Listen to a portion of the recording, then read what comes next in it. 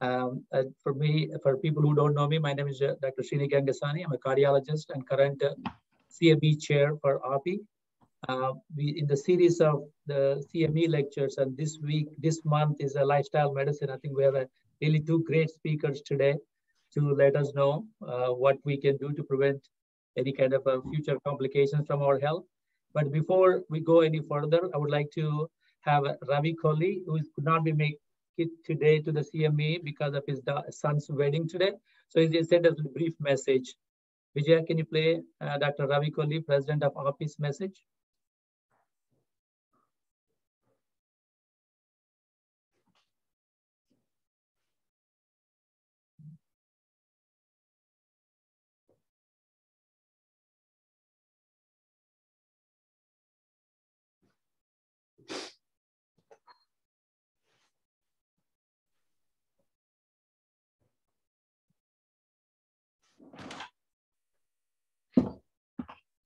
While we are waiting for Vijaya to play the message, I think next December, we're going to take off because the GHS and a lot of activities going on in AAPI.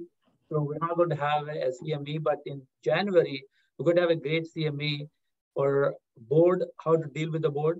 I was appointed to the Georgia Medical Board about a year ago. In the last 1 year, I've learned so much about how doctors can get into trouble and what do we need to do to not to get into trouble and what to do with the board. So we have a panel of board members, current board members, and the past board members from different states so that we can learn from somebody else's experiences that we have to go through the experiences. So January, I'm working on getting that panel of past board members to have the CME so that we can learn from each other so that we don't get into trouble. So that is the CME from January. And also we have a few other medical legal kind of a panelists coming from both small practice attorneys and the defense attorneys to look at how we can learn from the legal point of view in probably March or April. So really good series of speakers scheduled to give the talks on AAPI CME channel for the next year. Vijay, can you go? If you can't go, then I'll introduce Dr. Pankaj Vij to proceed with the program.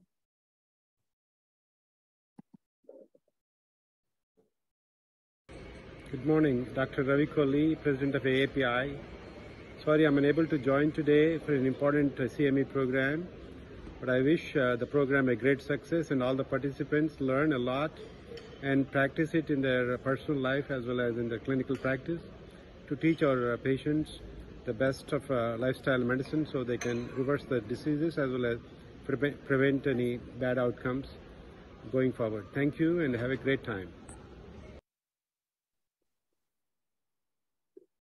Thank you to Ravi for taking a few minutes out of his great busy day, in his son's wedding day, to give us a little message.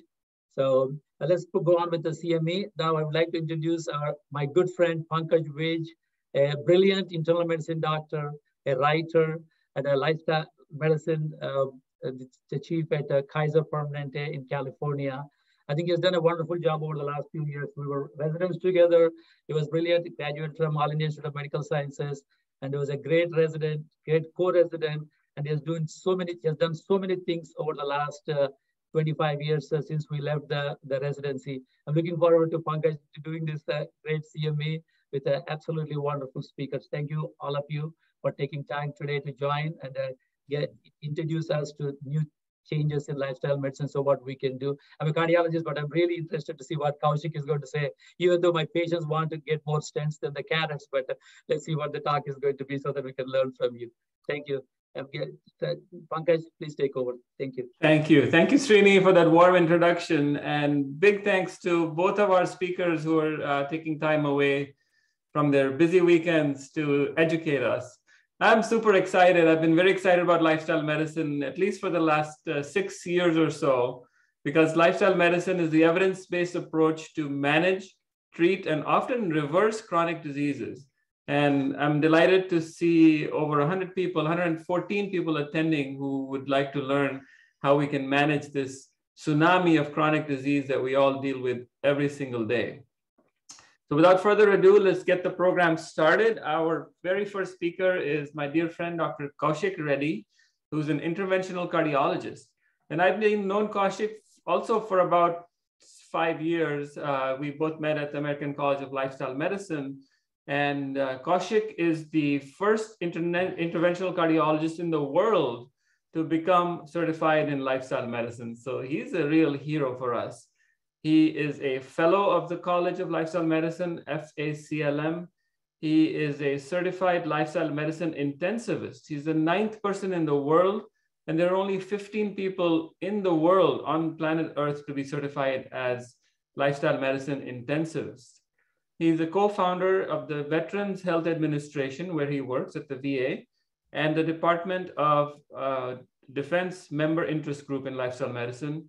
He co-founded the Cardiology Member Interest Group in ACLM, and he's serving on the ACLM, American College of Lifestyle Medicine's board as the treasurer for the 2nd term. That's right, he already did 1 term, and now he's on his 2nd term as treasurer of the board.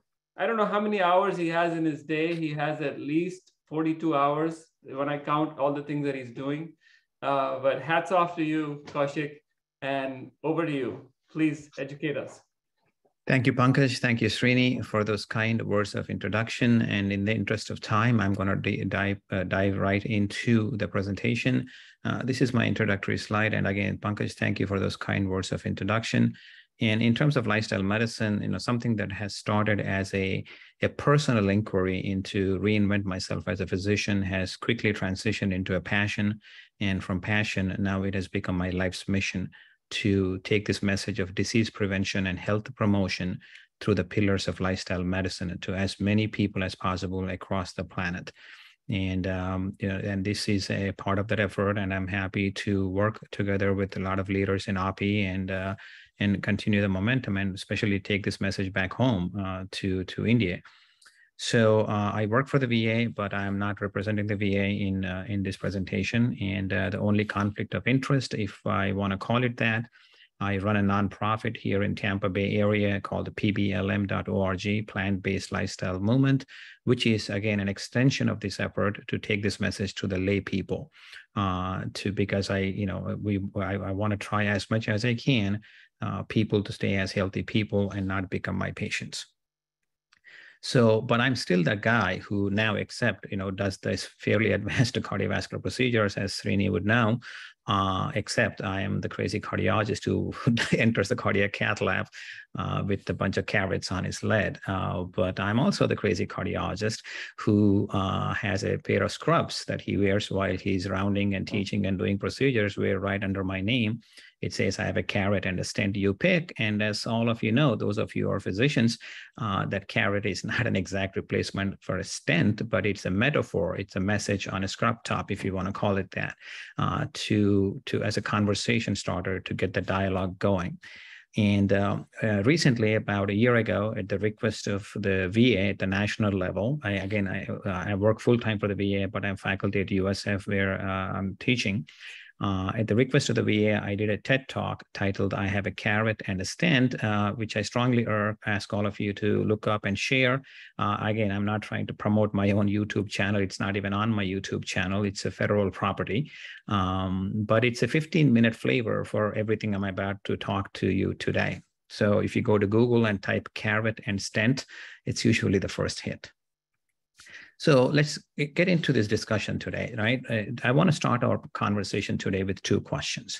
One is, what is health, right? Even, most of us, I'm guessing most of us on the audience here are physicians, right? So despite being physicians, we seldom take an opportunity. We seldom sit down for even a few minutes to contemplate and ask ourselves with this question: what does health actually mean to us, right? We are the quote unquote healthcare providers. But it turns out that there is an actual definition put forth by the World Health Organization at the time of when the Constitution for the World Health Organization was put together, when it was founded, that health is not merely the absence of disease or infirmity, but a total presence of physical, mental, and social well-being. One could go on to add spiritual well-being, because that approach works for a lot of people, right? And the next question, what I usually do is that when I give the exact same talk, but a little bit of a toned down version of it from a science and a graphs type of thing, I do this every Friday to a large group of veterans at the hospital, and I've been running the program for 4 years. But we do a little exercise when I put up this question, why do you want to be healthy? And if I were to do the same with you, all of you, and no matter how descriptive, how detailed, and how emotional those answers are as to why you want to be healthy, is nobody's ever going to answer that I want to be healthy because I love seeing Dr. Gangasani and Dr. Reddy in their cardiac cath lab. That's why I want to be healthy. Somehow that is never the answer, right? All of our answers, no matter what country, what nationality, what ethnicity, what race, what gender, what religion that we belong to, can be summarized into 2 broad reasons. That's it. I don't think there's a third reason why a human being wants to be healthy. And one of those reasons is quality of life, right? As to, again, we should not let somebody else define what our quality of life is, right? We have to deeply question that and ask ourselves what that is. And the second one is quality of life, right? Although I'm showing these 2 as 2 separate entities, as everyone knows, these are intricate, inseparable components of why a human being wants to be healthy, tightly wound as 2 sides of a coin. What I would like to do is probably, this is the slide that I'm going to spend the most time, is I want to walk you through a journey of past 100 years of human existence in this country, using those 2 reasons as to why anybody wants to be healthy: quality plotted against longevity, or the quantity of life. As far back as 1920, just 100 years ago, an average person in America died at the age of 45. Unfortunately, during those short 45 years of life, the quality of life went down very rapidly, right? So much so that the graph looked like a triangle, because they did not have access to many things that we take for granted, including universal access to public sanitation, universal access to vaccination, antibiotics, or universal access to healthcare, which unfortunately we are still struggling. That's a different argument for another talk. In 2022, yes, we are living much longer, which, by the way, needs a slight correction. It's no longer 78, as some of you may know. Reasons are different, but it is unfortunately shrinking. But compared to 1920, yes, we are living much, much, much longer. But unfortunately, today's life's graph plotted against quality and longevity looks like a convoluted, bizarre shape, down the slope of which we begin to accumulate diseases. And why would I put accumulated diseases and start with the diet? It's extremely important that as to why I start with diet, because most people in this country, and unfortunately in most parts of the world, are making a very unfortunate decision, for lack of better words, of weaning our babies off of breastfeeding at 6 to 8 months, while the recommendation by almost all medical organizations is to extend it for up to at least 2 years. That one dietary decision has generational implications, especially if the baby that's being fed is a female. As a consequence of that and many other factors, childhood obesity is on the rise like I never imagined possible. And most of us, when we went to medical school in India, I don't think we ever remember seeing a type 2 diabetic child, which is now close to, combination of impaired fasting glucose and diabetes is nearing almost 11 to 14% amongst pediatric population. And as a consequence of diabetes and male erectile dysfunction is now becoming a very commonplace. Combination of hypertension and hyperlipidemia that we know of is almost 1/3, if not more, of the population. And no wonder why heart disease continues to be the leading cause of death, a stroke or 2 in the middle, and then congestive heart failure, which I call the scourge of the 21st century, which we did not see that much. But now I don't think any cardiologist can round between 5 patients in the hospital, not even his or her entire service, just to see 5 patients. Chances are that 2 of those are going to be congestive heart failure. So yes, folks, we are living longer, but we are also dying longer. What do I mean by that is that, yes, I'm alive, but I can't even go pick up my mail because of severe diabetic neuropathy. Yes, I'm alive, but I'm not on a cruise ship with my grandchildren because I'm hooked up to a dialysis machine. Yes, I am alive, but I am not at the dinner table for Christmas, Thanksgiving, or Diwali, or any other festival because I'm in a nursing home being tube fed because of a stroke related to diabetes and hypertension, which are preventable close to 90% of the time at a population level.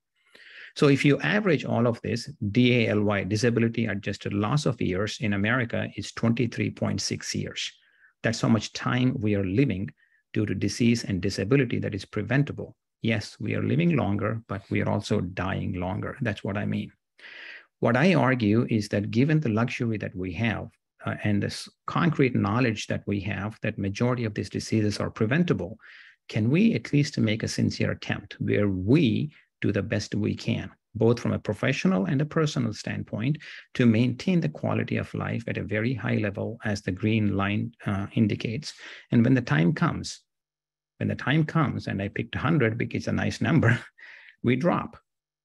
I call this concept simply the concept of living longer and dying shorter instead of living longer and dying longer.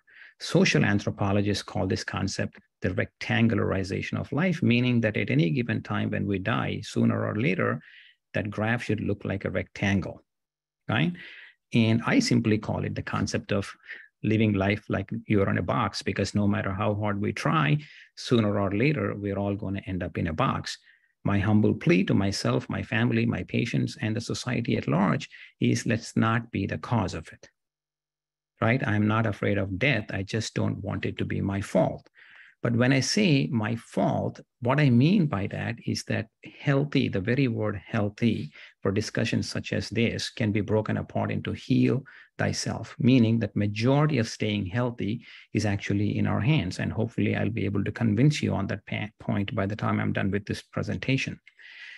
But when I say it's also in our hands, it pains me to show this slide, but because these words written in Chicago Tribune as far back as 1975 ring true, if not more so today than they did in 75, that the idea of preventive medicine is faintly un-American. It means first recognizing that the enemy is us. Again, when I say the words enemy is us, I'm not saying those words with the intent of shifting the blame onto a professional, not with the intent of shifting the blame onto a patient, a friend, or a loved one family member, but it is with the deep sense of holding ourselves accountable and starting the journey with a very clear distinction between health promotion and disease management. Because adding a fourth blood pressure medication for uncontrolled blood pressure is not health promotion, it is disease management. Skillfully inserting the fourth stent in the same blood vessel for stable ischemic heart disease is not health promotion, it is disease management. And the list goes on, so much so that in a paper that I'm writing right now, I am actually challenging the profession by asking if the letters MD next to my name merely mean manager of disease, because that's what most of us do. Most of what we do is not health promotion, but disease management, and we are extremely good at that, right? But as a consequence of that degree of societal neglect on a professional and a personal level, we have now become a country where 6 in 10 of us have at least one common chronic preventable diseases, and 4 in 10 of us have at least 2 common chronic preventable diseases. And we treat them every single day, right? And it's very concerning, and because the cost is accumulating $4.1 trillion a year. So what are these diseases doing? So what are the leading causes of death in the contemporary times in the middle of a catastrophic global pandemic? Would you believe me if I told you only, now I don't want to say only, but 345,000 lives were lost due to COVID? As staggering and as scary as that number may be, look at this number. A vastly preventable heart disease killed twice as many. Right? We know this from extensive data that this disease is preventable at a population level in close to 85%. Same thing repeated in 2021. So my question is, where is the public outcry? Where is the professional outcry? Where is the collective political and policy outcry? And let's take a look at how the journey started. So if you look at the history of cardiovascular disease burden in America, there has been a tremendous progress. I'm not going to discount that. So medicine has accomplished, technically, I would not even say the medicine has accomplished a lot. If you look at the trending down of all these curves, it's been due to one single federal policy. Not because of the stents, not because of the pharmaceuticals, certainly not because of the systems improvement, but telling America that smoking is injurious to your health. We're still seeking the benefits out of it. But unfortunately, starting 2010 till now, the heyday of cardiovascular medicine, some of the greatest and the coolest tools and toys, procedural management, systems improvement, pharmaceutical advances. If you look at the curves, they are flatlined. There hasn't been not even a single % decline in the past 10 to 12 years of cardiovascular mortality. Not only has there not been a decline, the biggest killer is making a deadly comeback, because it is now affecting younger people, it's affecting women, it's affecting non-smokers who are falling victims due to the skyrocketing, twindemic, I call it, obesity and diabetes. So to outline this, in 2019, Wall Street Journal outlined the story and the life and the death, premature death of this young man who apparently had been on blood pressure medications, who had been on cholesterol medications, and who ate healthy, we'll talk about that in a minute, and worked out regularly, and despite all of that, died at 49 of a massive anterior wall MI and leaving behind a beautiful family. And this is the situation when I say that the deadly disease makes it come back, is because combination of obesity and overweight is now nearing 80%. When I came to America in '94, there was not a single state in the union, not a single state in the union where the combination of obesity or overweight exceeded more than 20%. In less than one generation, we can't find a state in the union where the combination is less than 20%. Right? So all of this happened so quickly. And where are we headed? Where are we headed? So this paper just came out a month ago, and looking at cardiovascular trends, risk factor trends, or risk factor control in individuals with established CAD. So this is secondary prevention, right? Guidelines have been written extensively well, but what is shocking is A1C is not controlled in close to half the patients. Blood pressure is not controlled in close to half the patients. Right? Non-HDL cholesterol is not controlled in up to 70% of patients. BMI is not controlled in close to 80% of patients. We just talked about it a couple of slides ago. Smoking, 20% of people with coronary artery disease, established CAD, are still using some form of tobacco. Right? Close to 80% are not even meeting the bare minimum requirements for physical activity. And here is the shocker. 99.99% are not meeting the American Heart Association diet. So as a consequence of this, the editorial that went with this paper, appropriately so, called this trend a population level code blue. So let that sink in, my colleagues, let that sink in. Now, where are we headed? Is diabetes expected to go up? Imagine an America where diabetes is up by 40%. Imagine an America where hypertension is up by 27%. Dyslipidemia by another 27%, and obesity by another 18%. And as a consequence of that, ischemic heart disease is going to go up by 30%, heart failure is going to go up by another 33%, myocardial infarction by about 17%, and stroke by another 34%. This is between 2025 and 2060, which is not that far out. That's where we are headed, because this is despite all the advances that we have made in cardiovascular medicine, and hence, we need to switch to lifestyle medicine, because we know data is crystal clear, but despite that much data, how much time are we engaging ourselves into empower ourselves as a society? These are the Google trends for United States before COVID. Does anybody see heart disease? People who are in the lifestyle medicine space know who this man is. And this is a joke I make. I ask all of you to read that book if you haven't yet, How Not to Die. In that book, there's a chapter, How Not to Die of Heart Disease, because nobody is engaged in this conversation at a societal level, right? While I come across like I'm blaming the society, how about my own self, my profession of cardiology? So a good friend of mine, not too far from here in Florida, she and a couple of other people that we know, we did a survey, right? So we surveyed 930 cardiovascular specialists, and 90% reported minimal or no training, absolutely minimal or no training in evidence-based clinical nutrition, while diet-induced risk is the leading cause of cardiovascular disease, disability, and death. That's correct me if I'm wrong, fellow cardiologists in the audience. If you have received any evidence-based clinical nutrition in your training, I would like to know, right? So most of us don't receive any training. So despite not receiving any training, most cardiologists agreed that nutrition is important. Most cardiologists did.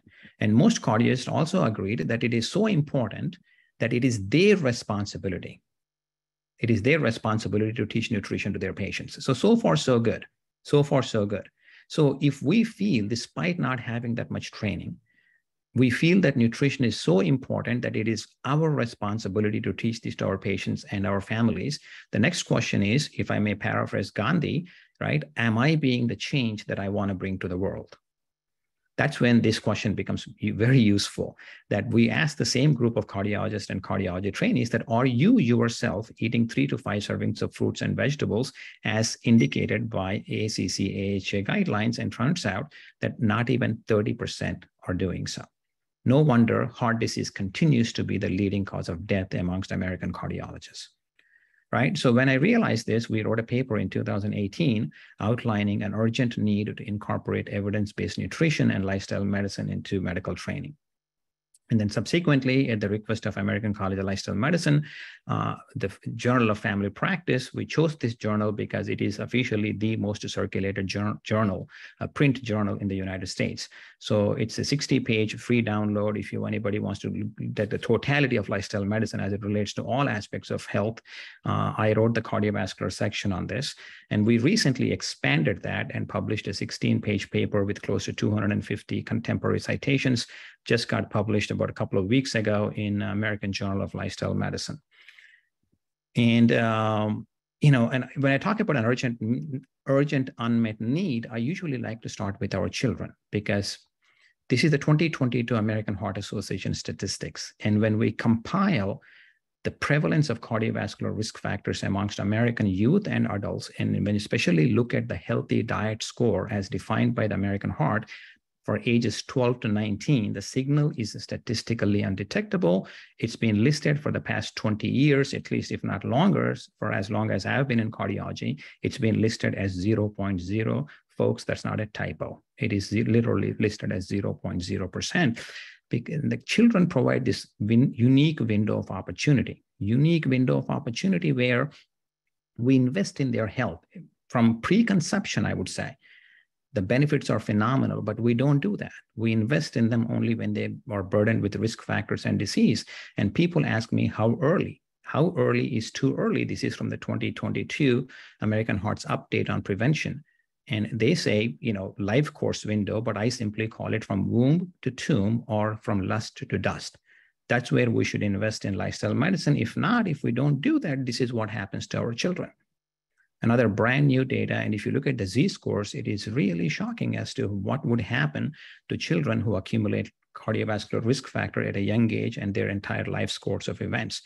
And we spend enormous money to take care of these children when they become adults. And as a consequence of that degree of neglect, again, despite spending that much money, when we list the healthiest countries on the planet, somehow we are never to be found. And in terms of physician compensation, right? I should not even be doing presentations like this, right? I am an interventional cardiologist. My job is to save your life when everything else fails. But guess what, folks? On a systems level, we are failing the people who are actually trained to keep us healthy, right? Our Department of Public Health folks, our pediatricians, our family practitioners, they are unfortunately literally the lowest paid. And if you don't believe me, take a look at this. Smoking cessation counseling. Literally the most important, besides vaccination and antibiotics and public sanitation, probably, if not certainly, the most powerful preventative tool. We live in a system where that most preventative tool gets an RVU of 0.24, right? And if you do it for more than 10 minutes, you get a 0.5, half an RVU, which is 45, not percent, but 45-fold lower in value than an elective PCI for which you have to struggle to find a class 1 indication.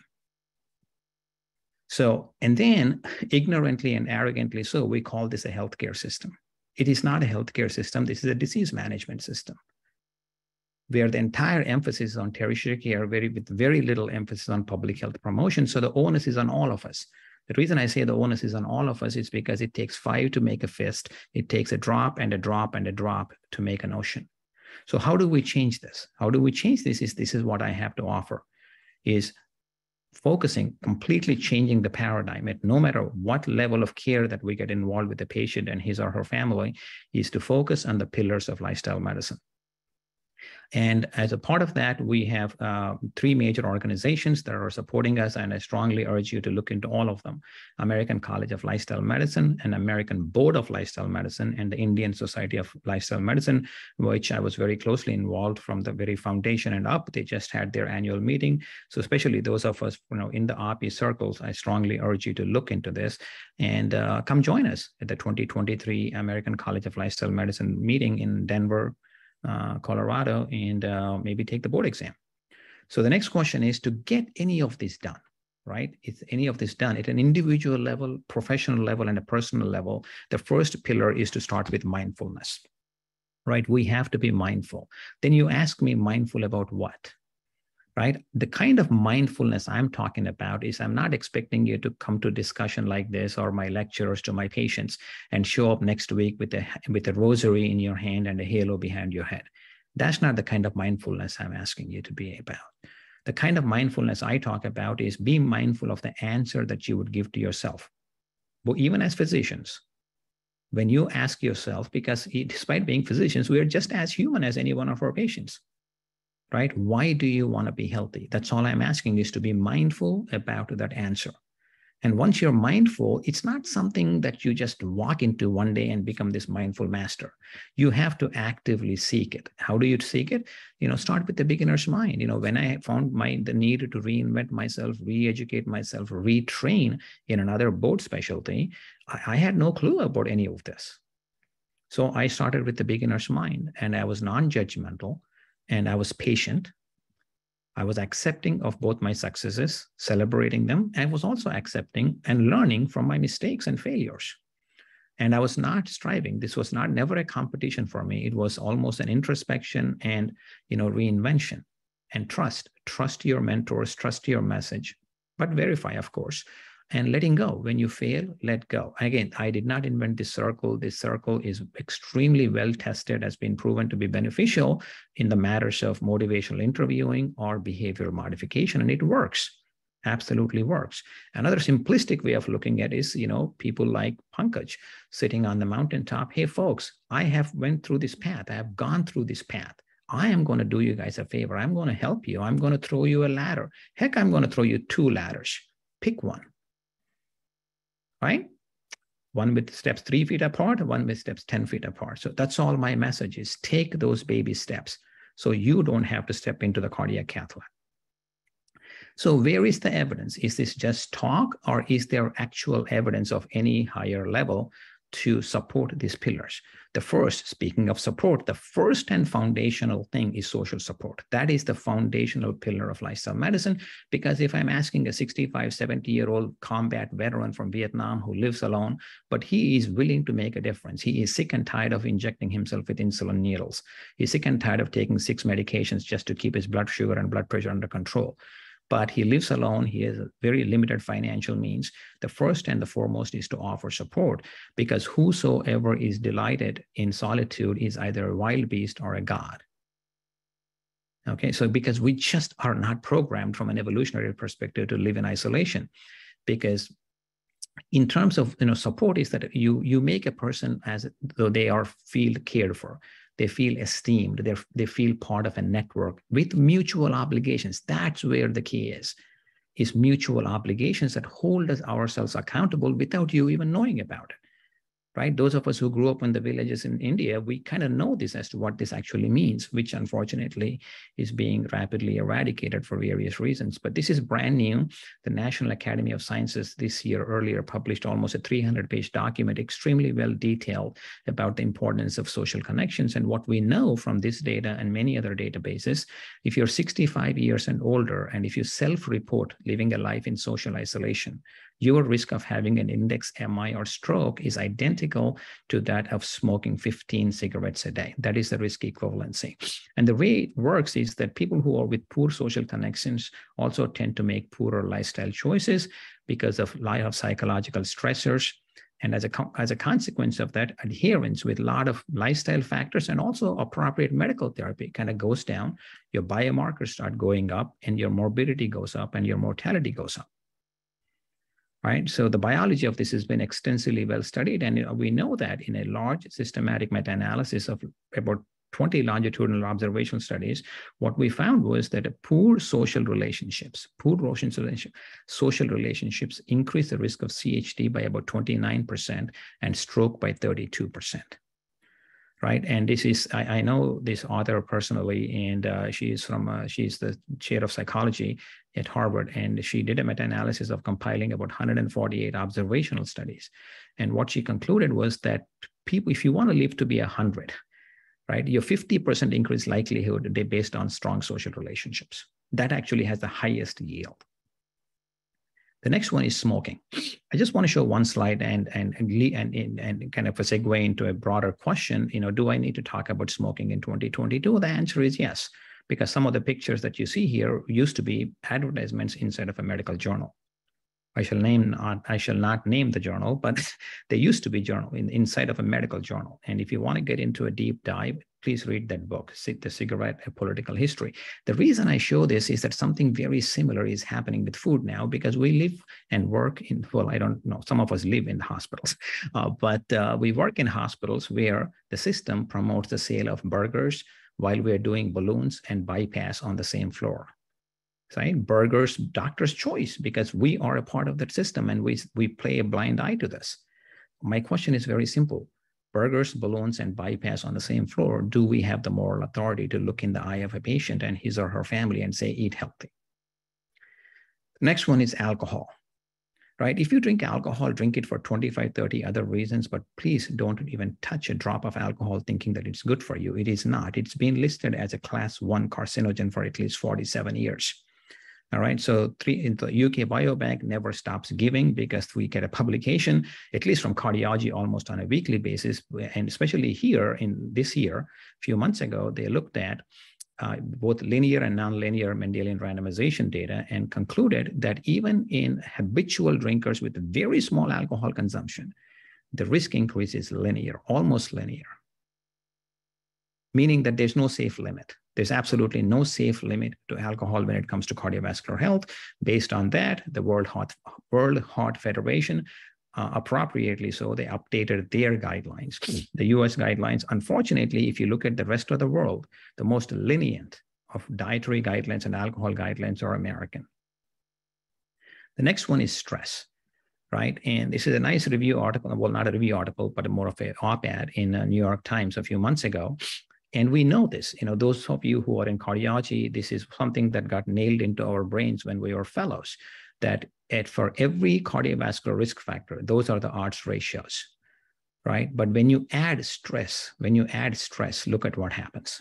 For any given cardiovascular risk factor, this is Salim's Yusuf's paper from Interheart, one of those things pretty much written in concrete in cardiovascular medicine, the importance of psychological and social risk factors. Exponentially, the hazard ratio and the odds ratios go up. And the mechanisms, is centrally mediated, increases hypertension, adiposity, and insulin resistance, right? It also increases sympathetic nervous activity, increases and hypothalamic pituitary axis, which you can actually map now. We can actually map with some of the newer CT and MRI imaging that there's at an endothelial level, there is increased inflammation, increased plaque rupture, and increased events, right? And this is the 2021 Circulation paper, and I strongly urge you, especially those of you who are primary care doctors and also cardiologists, to look into this American Heart's scientific statement as to how to recognize depression and stress and how to counsel our patients while we're seeing them for cardiovascular reasons. And we also know that people who have mental stress versus ischemic stress, quote unquote, the stress test. It's very important. Just look at the hazard ratios. They quadruple compared to no ischemia versus ischemia plus psychosocial stress. One could argue from an epidemiological point of view, this could be causally linked. So extremely, extremely important to screen for this, to stress and psychological factors when we see patients in cardiovascular medicine. And the beauty is that treating that and addressing that actually lowers events. That's the beauty of this. And, working with a couple of good people, some of you know, Srini, you may know her, she's at Beaumont. We wrote a chapter in this book last year on stress and cardiovascular disease. The next one is physical activity. And this is kind of it's a huge issue within Indian diaspora, but even as a country in the US, not even a quarter of people are meeting the bare minimum requirements as to what exercise should be. And what should be is not too much. Just go for a walk every 30 minutes a day, at least 4 to 5 days a week. And if you're a runner, if you can do something more vigorous, do it for at least 3 times a week. And it has psychological benefits, anti-arrhythmic benefits, anti-thrombotic benefits, anti-atherosclerotic benefits, and hemodynamics. Right? All of these things, this is literally medicine. Exercise is literally medicine. So much so, just walking a few steps, a neat idea, just walking a few steps, non-exercise activity thermogenesis, that's what NEAT stands for. So just build this, just like make your hospital a blue zone, right? Take the stairs, park at the farther end of the hospital, and before you know, you got your 15,000 steps. Next one is sleep. If you haven't read this book, I strongly urge every physician to read this book, Why We Sleep. And nobody said it better than Gandhi himself, that each night when I go to bed, each night when I go to sleep, I die. And the next morning when I wake up, I am reborn, right? And Param is going to talk a lot about this in the next hour, but all-cause mortality, CVD, CHD, stroke, everything is that magical window, 7 to 8 hours. Yes, easier said than done, but that's what we should aim for, right? And now we have a causal link, again, UK Biobank showing clearly the short sleep duration less than 6 hours has a 20% increased higher ratio of CVD, and a longer sleep duration greater than 9 hours. And the beauty with this is that this was independent of genetic traits. And hence, you can deduce causal relationships. And precisely why, some of you may know this, cardiologists, sleep got just added as the 8th pillar a couple of months ago to American Heart Association recommendations. Right? Same thing with diabetes. The magical window is somewhere between 7 to 8 hours. And this is I just couldn't believe when I read this paper a couple of months ago that people are still doing sleep deprivation randomized controlled trials. Param, I want to hear your take on this when you speak, is that, but clearly within just 4 weeks, 21 days, actually, 21 days, 3 weeks of sleep deprivation, people gained 7.8 centimeters of visceral adiposity, consuming 308 calories in excess a day, right? And hence the addition of sleep as the 8th, it used to be life's simple 7, now it's life's essential 8. And what I joke around is that when it comes to, this is my numbers, when you go to life's essential 8, I am scored at 97.5. The only reason I get dinged at 3.5 points is because I say I don't eat fish. But the good news is that I'm driving my life better than I'm driving my Teslas. So here is a website I strongly urge you to go. If you're not a sleep expert, I learned a lot from this, is to keep the times consistent, keep the bedroom quiet, dark and relaxing, keep the temperature slightly a degree or 2 lower than what you're comfortable with, and no electronic devices. Please avoid large meals, caffeine and alcohol, and squeeze in that exercise. You'll sleep better. The next one, the big one, is nutrition. When it comes to nutrition, up until now, nobody argues about these 5 or 6 pillars. But when it comes to nutrition, boy, everybody wants to fight. So while the keto and the phyto are fighting the battle, the Cheeto is winning the war, right? So here is the reason why a cardiologist want to talk about nutrition is because diet-induced risk is among the top causes, contributory causes for cardiovascular disease. Fundamental mistake. When you think about diet, please stop thinking about diet as macromolecules, because you never went shopping saying to yourself or your spouse that you're going to buy 6 carbs, 8 fats, and 9 proteins for dinner tonight. We don't think of food that way. Think of food this way. Stop eating processed junk, okay? Because 58% of American calories come from crap, calorie-rich and processed food, right? And for every additional serving, your cardiovascular mortality goes up by 7%. Every additional serving, right? And nutrition and risk factors. Number 1 risk factors, more people die from hypertension than alcohol, motor vehicle accidents, and tobacco combined. Yet FDA's requirement to approve a new blood pressure drug is 3. That's all you need, 3 millimeters of mercury. Once you show safety, the efficacy endpoint for the FDA approval is 3 millimeters. Most drugs, alone or in combination, drop it by 6. DASH diet with moderate salt restriction drops blood pressure on a compliant patient by up to 20 to 20 millimeters. Please note that the original DASH trial did not include salt restriction. Hence, very few, less than 8% of all cardiovascular guidelines bear a class 1 with level of evidence A. DASH diet is one of them, but I don't remember the last time any one of us met a DASH rep trying to sell broccoli and vegetables in our clinics. So sodium restriction and increased dietary potassium, not as a supplement, but fruits and vegetables. Same thing with for lipids. We have enormous data, multiple randomized trials that vegetarian diet, especially when the intent of treatment is primary prevention, can be used as an alternate for drug therapy. And if anybody questions the idea of saturated fat, this is an extremely well done meta-analysis of every dot on this linear line is a feeding experiment, literally a controlled feeding experiment using at least 3 equations. If anybody challenges this, all that I humbly ask is to prove that equation, one of those equations wrong in one human being. Hence, healthy lifestyle sits at the very top of lipid lowering guidelines. Same thing for diabetes. This is a famous slide from New England Journal of Medicine. Intensive lifestyle therapy reduced the development of diabetes in at-risk individuals by 58% at 3 years. Same thing from Finland and China. This is actually from China. We have a 30-year follow-up of a randomized control trial with close to 40% reduction in the development of type 2 diabetes amongst at-risk individuals, right? And this is the Finland data. Same thing, 34% at 10 years. The new guidelines from the American Association of Clinical Endocrinology clearly support a plant-based diet as the primary source. And if anybody wants to read this book, I strongly suggest this man should be either nominated or may even win a Nobel Prize one day for teaching us what he taught about diabetes. And in terms of the inflammatory index of diet, this is a beautiful paper from Jack and a couple of years ago, clearly showing the red meats, the processed meats, the organ meats, the refined carbohydrates, the sweetened beverages are the ones that are the highest inflammatory index. But as opposed to green leafy vegetables, colored vegetables, meaning that your plate should look like a rainbow. And so here are the guidelines, right? American College of Cardiology guidelines clearly tell you a diet should be predominantly a whole food plant-based diet. The 2021 into 2022 European Society of Cardiology guidelines for prevention clearly outline one table with all class 1 indications when it comes to alcohol reduction and eating a plant predominant diet.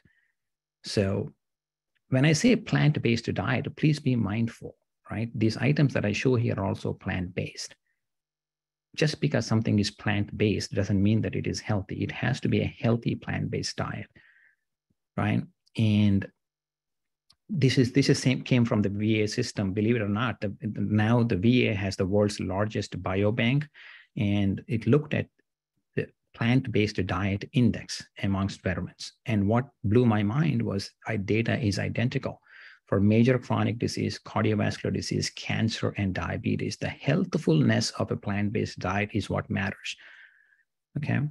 And same thing also, you can do this by racial separation to see if this matters to any unique population. Turns out the message is crystal clear, right? So when I say this, when I say eat a plant-based diet, this is what the world thinks, and this was published in the Journal of Shaming Vegans, right? This is not what we eat. So using ingredients like this, which are fairly familiar to all of us, especially those of us coming from India, all of these are fairly familiar.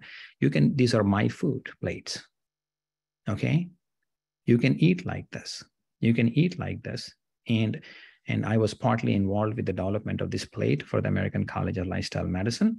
And if half of America eats this way, I will not have a job.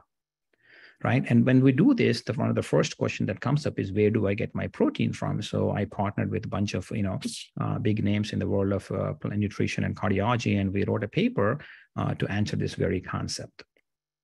And the next one is salt. An average Indian, probably true even here, except for some few people who are aware, an average Indian consumes about 174% more salt, 174% more salt than what is the bare minimum requirement. And that's why you rarely find a household where somebody is not taking a blood pressure medication. And extra virgin olive oil, again, it's what I call this an alternate fuel to save lives. But be very careful with oils, because 1 tablespoon of oil will add 125 calories. Besides that, if you're replacing, saturated forms of fat to cook with vegetable oils, you'll be better. But then you have to be mindful about the caloric burden. And then these are 3 papers that I strongly urge every cardiologist to read. The first paper is actually the most downloaded paper in the history of JACC. And then I was able to partner with those team and write the 3rd paper in the series, which outlines basically it's a 3-part paper that we put together through ACC. and addresses most of the questions that people have in cardiovascular medicine. And then while partnering, again, I partnered with the American Society of Preventive Cardiology. And last year, actually earlier this year, we published a paper, which is basically the AAPC's guidelines, the dietary guidelines for the prevention of cardiovascular disease.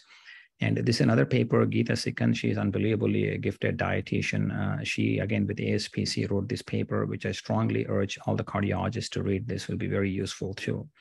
And the next one is that when you do this, the practicality of it, yes, it's easy to do this, but there are so many barriers at a societal level. How to overcome that, how to get these things done. It's an art and a skill by itself, but it can be done. And also this document, especially when you are caring for an African-American patient, please use this document. ABC Cardio, American Association of Black Cardiologists, make these 2 PDFs extremely well done. One for women's health, one is actually a heart and soul. It's a free download. All that you got to do is go to Google and type in ABC Cardiology plant-based cookbook, print it and give it to your patients and say, hey, go home and eat this way for 2 months and come back.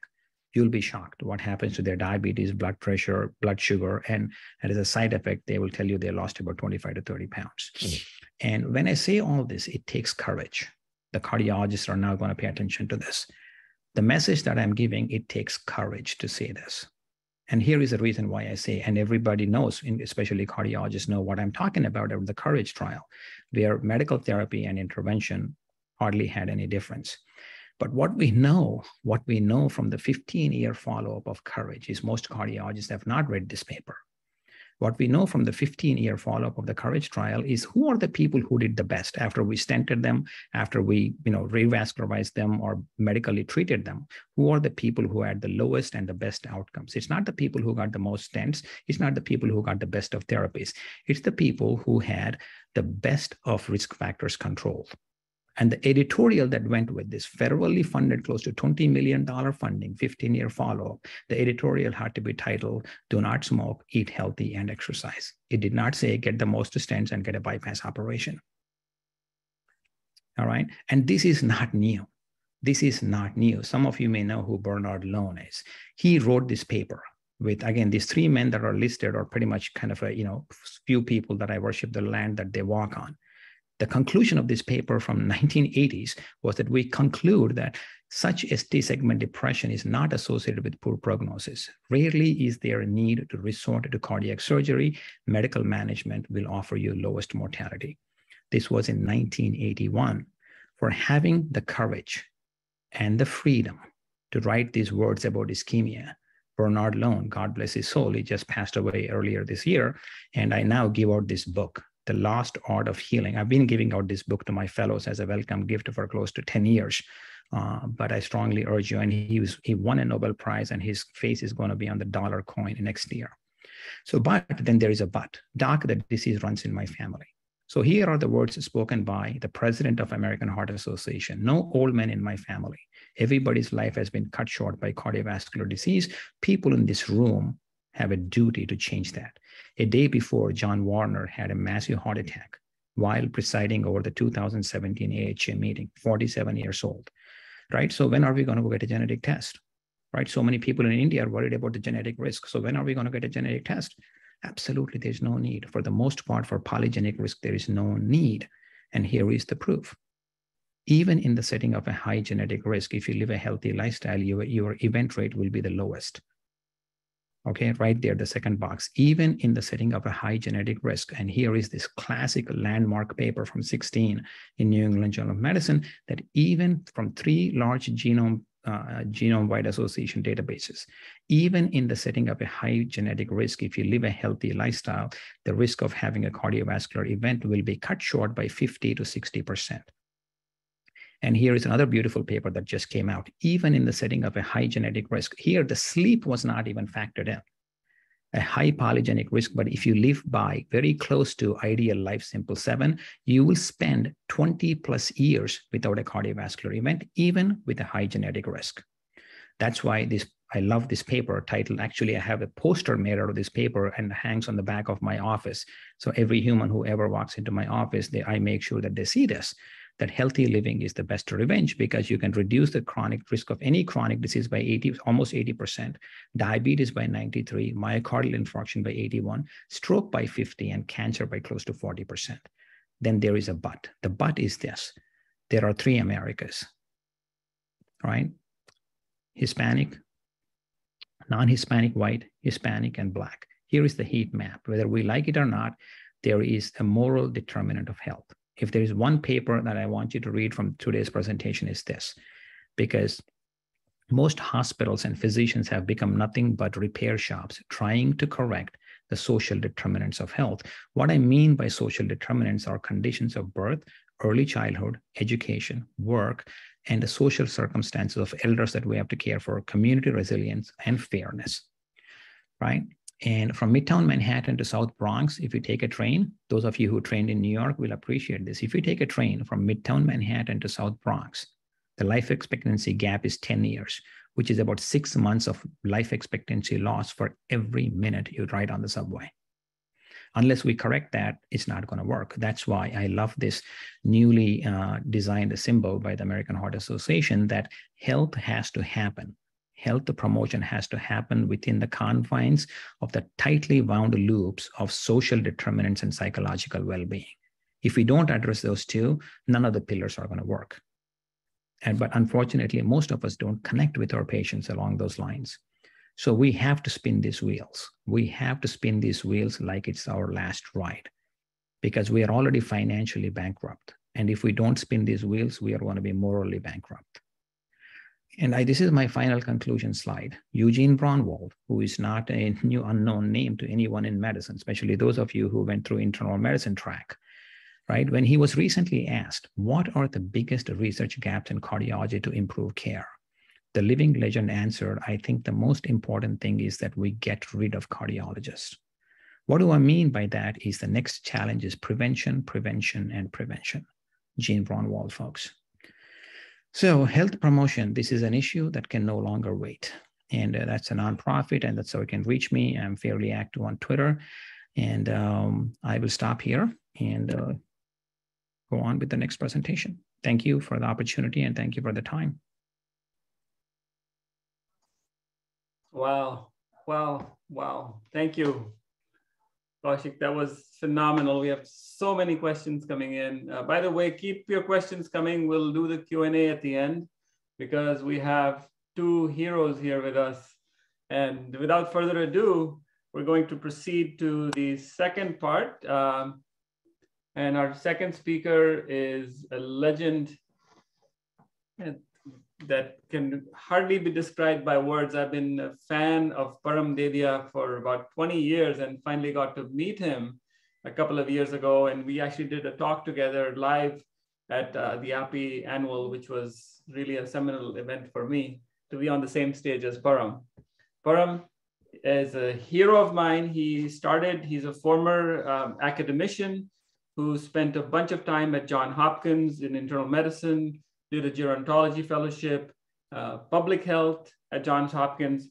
Thereafter, he went and got certified in integrative medicine at the University of Arizona in Tucson, and then proceeded to work at Canyon Ranch in Tucson, I think for over a decade, where he was taking care of executives and helping them manage their health, weight loss.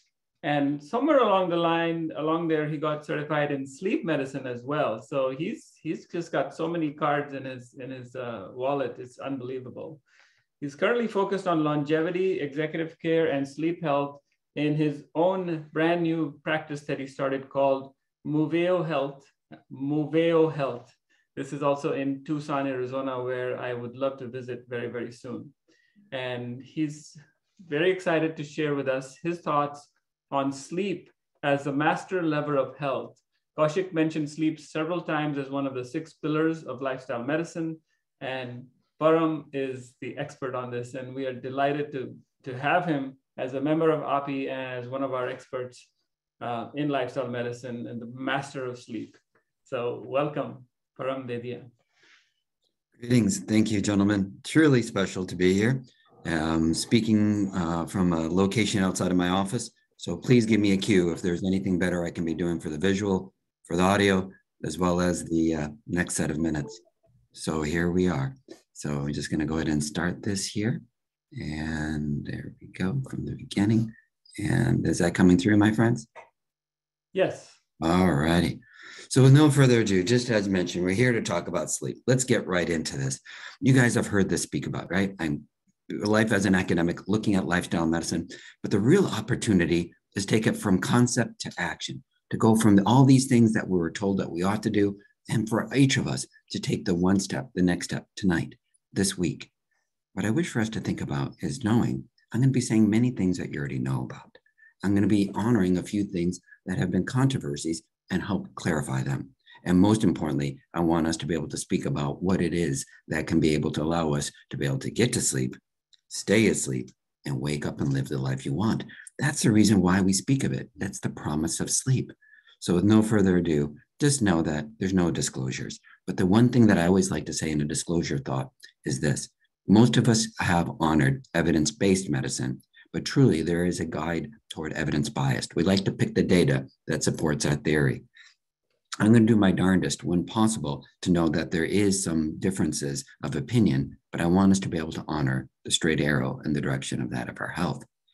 So let's get into sleep. What have we thought about? Is this a brand new concept? No, not at all, right? It goes back to grandma's medicine. If you've come to any of my chats, I like to be able to frame it this way. What did grandma used to say? First and foremost, eat your vegetables, go outside and play, and get your sleep. This is so cool, right? We do know this in grand spiel that this is an idea, a concept that could be helpful.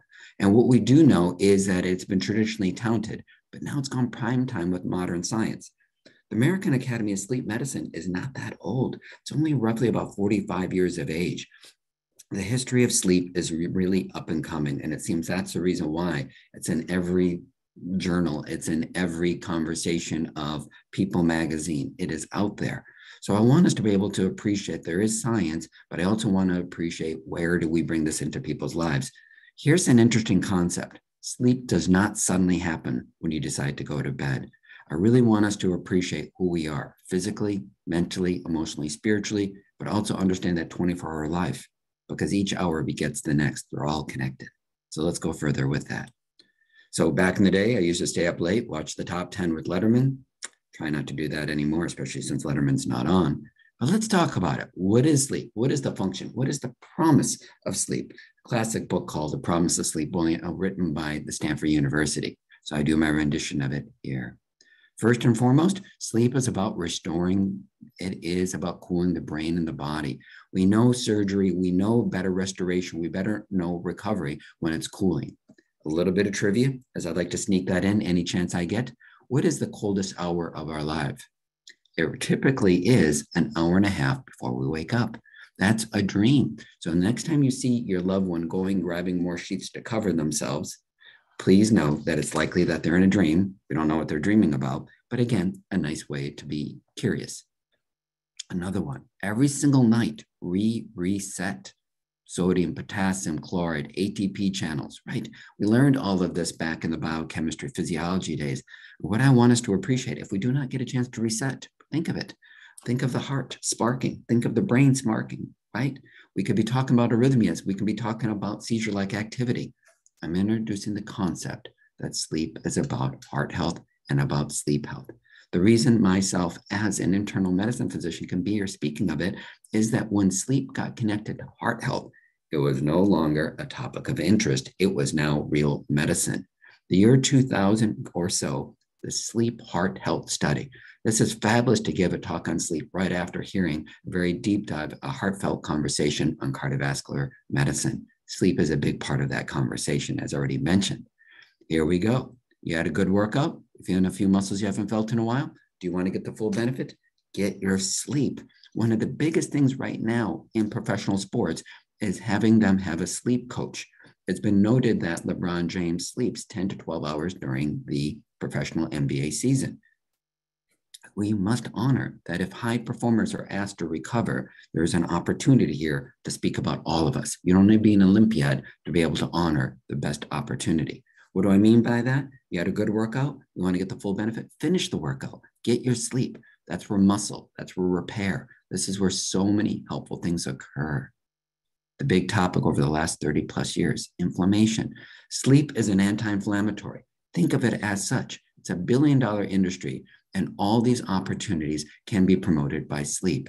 We've known this for COVID. We've known this for more or less surgery. We've known this for just about anything. A good night's rest will cure just about everything. But one of the pathways is decreasing inflammation. IL-6, interleukins galore, tumor necrosis factor, all of them improve after a night of sleep. More to come beyond the physical. What we want to appreciate again is we're not only physical, we're our thoughts, how we feel, and how we want to connect. So a big part of this is appreciating it as such. 100 years ago, what did we speak of? We talked about IQ, right? Intelligence. What became the big conversation back in the 90s? EQ, emotional quotient. And we've learned really clearly.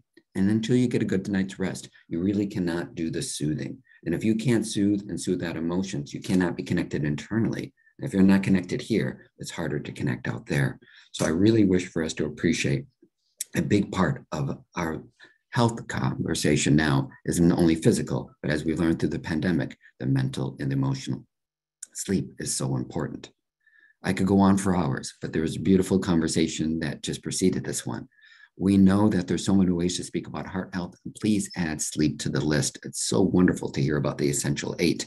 It is not a luxury. What I want us to appreciate is that this is a topic that I'm going to stream throughout these next set of slides.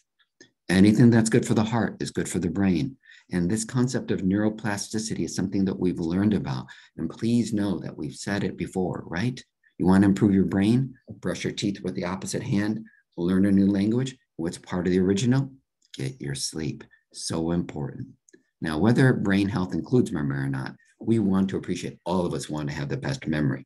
In a handful of moments, we're going to talk about the stages of sleep. And what we want to do is connect that of understanding what goes on in terms of being able to put memories in and connect them. This gets absolutely very inspiring and very cool. And now let's take a pause. If we're not here to talk about joy, why are we here? You're really bored on a Saturday? There's nothing else you can be doing for yourself? Please appreciate. When we honor sleep, we honor ourselves physically, the mental, emotional, and I dare say spiritual. The human need to be connected to others and ourselves. And finally, what's the promise of sleep? The promise of sleep is energy. It's said at the very top of this conversation. The promise of sleep is to be able to get to sleep, more or less stay asleep, wake up, so you can have that morning, have that afternoon, have that evening, to live the life you want. As mentioned here at the bottom, sleep honors health, but also the healing conversation. Now, originally, for years, I was speaking of it this way, quantity and quality. You know, in the world of longevity that I'm working in now, as it was just mentioned, these are very important conversations to think about, not just longer life, but quality of life. And to speak of longevity, we talk about this as not only lifespan, but also health span. So we do know that without question, optimal sleep gives us an appreciation of having enough. Very classic, very much in part of one of the first days of training in sleep medicine. What is the top recommendation we as physicians can give to others and possibly ourselves is to extend our sleep time. Majority of us are simply just not getting enough time. We are living in the data age, the information age. We have more things to watch, more things to read than any other time in history. Yet, please know, as much as those are interesting, please appreciate the benefit of giving yourself quantity of sleep. Maybe even start with 10, 15 minutes. It may not sound like a benefit, but the data shows it does. You don't have to hit a home run to be of health. Go beyond that. Quality. Now, this one's a bit more, how should I say, unique. Some of us are aware that we have a sleep disorder. And interestingly, especially the work that I've been looking at the last 20 years, is that many of us are unaware. And one of my goals during this chat is to make you curious, maybe say, that there is maybe an opportunity for me not just to be able to speak of it being timing, but also quality. There may be something going bump in the night that we need to speak of. And the newest kid on the block is this one, the circadian rhythm. 2017, the Nobel Prize was given to the 3 scientists that talked about we have an internal clock. Yes, we are connected to the moon and the stars, and we know that without question that there is that importance, alignment on the clock on the wall, but there's also a clock in your body. Now, I'm going to interject, especially given the audience I'm giving a chance to speak to here. Ayurvedic medicine, Chinese medicine often talks about the medicine wheel. At different hours, there's different type of healings at each organ. And therefore, for years, we used to say, just get 7 to 9 hours, which I'm going to talk about in a few moments here. But if you look back at some of the traditional wisdom, they spoke of the benefits of getting sleep before midnight. Why? Liver health, as already mentioned a little bit earlier, so important, so much of an opportunity. So please get curious about this. But one of the biggest things, and if you take nothing else away from this chat, is this. What's one of my favorite recommendations? What is one of the most helpful recommendations I give to people? Have a set wake-up time. You cannot force yourself to go to sleep, but with some displeasure, you can force yourself to wake up. And when you do that, you're going to start creating a rhythm of the body. So what I want people to often do is to start there. Now, you may not do that on a Monday morning, maybe on a weekend where you can start getting your rhythm. We really want to give quantity, quality, and rhythm. These are the 3 legs to the stool of optimal sleep. Let's keep building on this conversation of knowing that when you talk about a rhythm, some of you will have a morningness, some of you have an eveningness. There is a genetic propensity. Some of us are night owls, some of us are much more morning people. Learn your rhythm. We do a lot of this in corporate America, but all of us should be able to appreciate when do we peak. But first do that with quantity and quality, and then be able to really appreciate rhythm. So all of it comes together. Now, when I started learning about sleep, I actually had to unlearn things that I had heard about, right? We have these urban legends that we perpetuate. Here's one. We would all wish we could sleep like a baby. Are babies the best sleepers? 18 hours of eat, sleep, poop, eat, sleep, poop. You wouldn't get through a cardiology or a sleep talk very easily if that were the case. So therefore, maybe not babies because they're fragmented, but instead, here we go, teenagers. Teenagers are the rock stars of sleep, and don't let anyone tell you any different. What do they do? And what did you and I once do? We got to sleep. We stayed asleep. And we woke up with refreshment, well, so to speak, because never judge your sleep until 45 minutes later. There's sleep inertia. You don't actually just wake up and see the morning sunshine. That's a beautiful serial type of cartoon commercial that we've seen over the years. So what do we know? Teenagers get to sleep, they stay asleep. Have any of you tried to wake up a teenager before they're ready? Fussed out, we should have just left them alone, right? What I want you to know is we're going to speak of that ability to get a conversation of what we call recovery sleep. It was easiest as a teenager, but we can still capture that later in life. And I promise we'll get to that. Here's a very confusing one. As I worked in the field of wellness over the past 14 plus years, here it is. Wellness is a marketplace. Well, you'll often see a partial truth, and therefore with something that's what? Not true.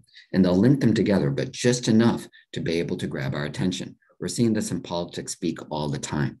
So look at the statement here. We need less sleep as we get older. Yes, compared to our teenage year, who benefit from 9+, us as adults, we basically would get health from 7 to 9 hours. Now, some newer recommendations are saying 7 to 8.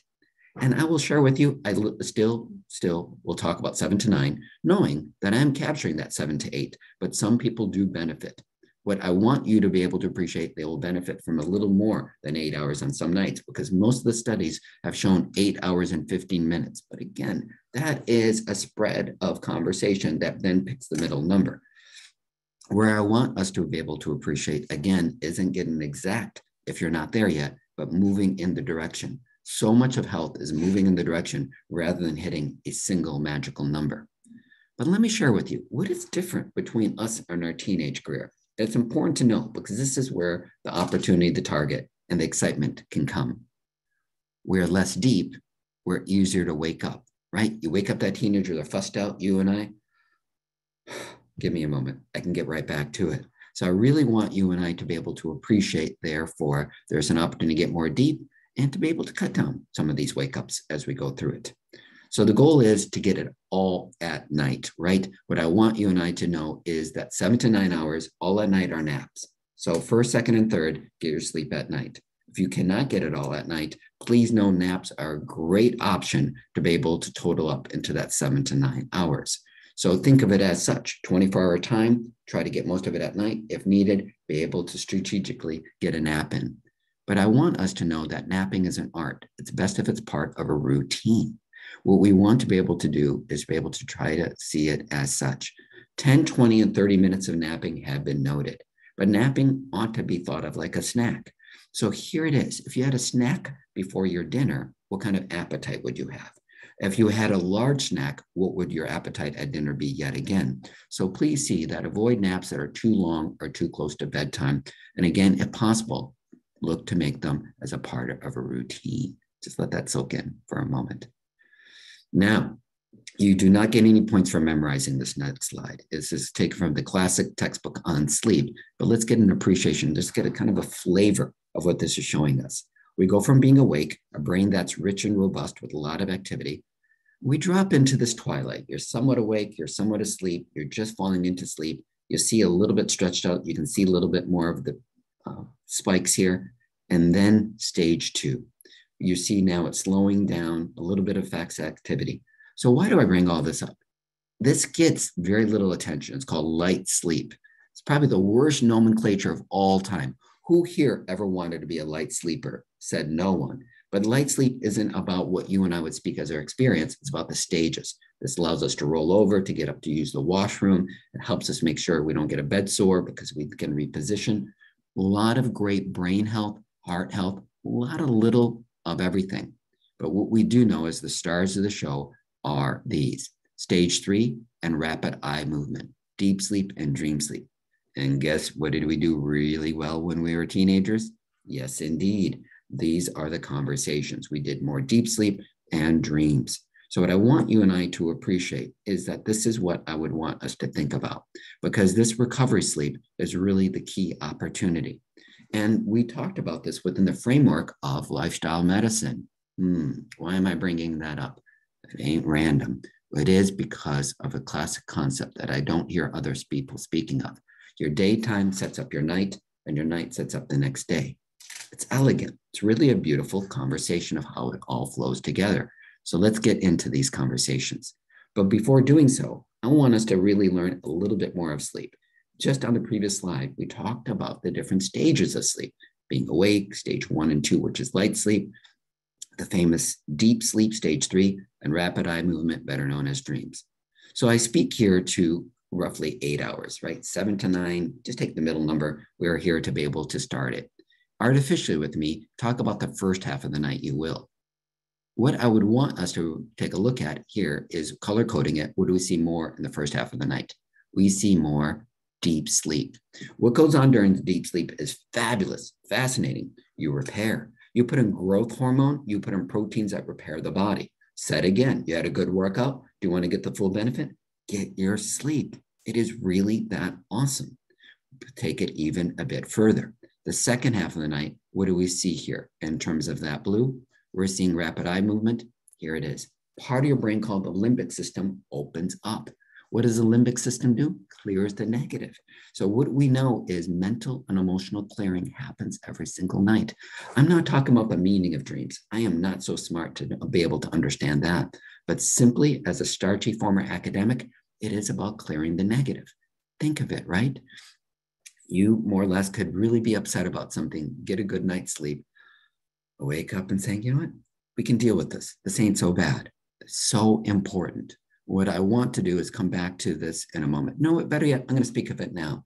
Many people speak to the fact that they have a hard time falling asleep, but I want you to know it's natural and normal every 90 minutes or so, every 120 to basically 90 to 120 to wake up, roll over, and reposition. Think of children. They do that. They'll wake up 3 to 4 times and reposition themselves, maybe open their eyes, smack their lips, put their head on the pillow. Now, if you're worried about sleep, your mind gets going, and now you're going to helicopter and get your more or less adrenaline flowing. I want you to think of that conversation with this. What happens typically is somebody does their deep sleep, they're exhausted, and now they're doing more dream sleep over here.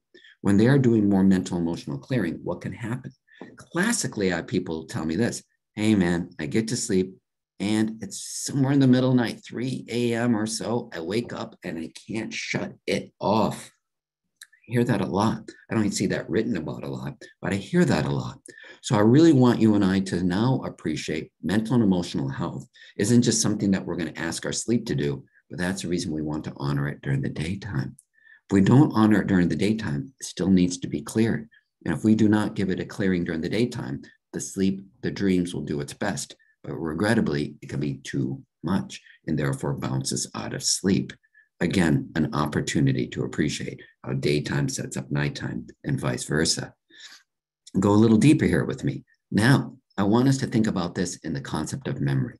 This fascinates me. During this deep sleep, I want us to appreciate, think of a panorama of the day you just lived and what we want to do and to think about it as such.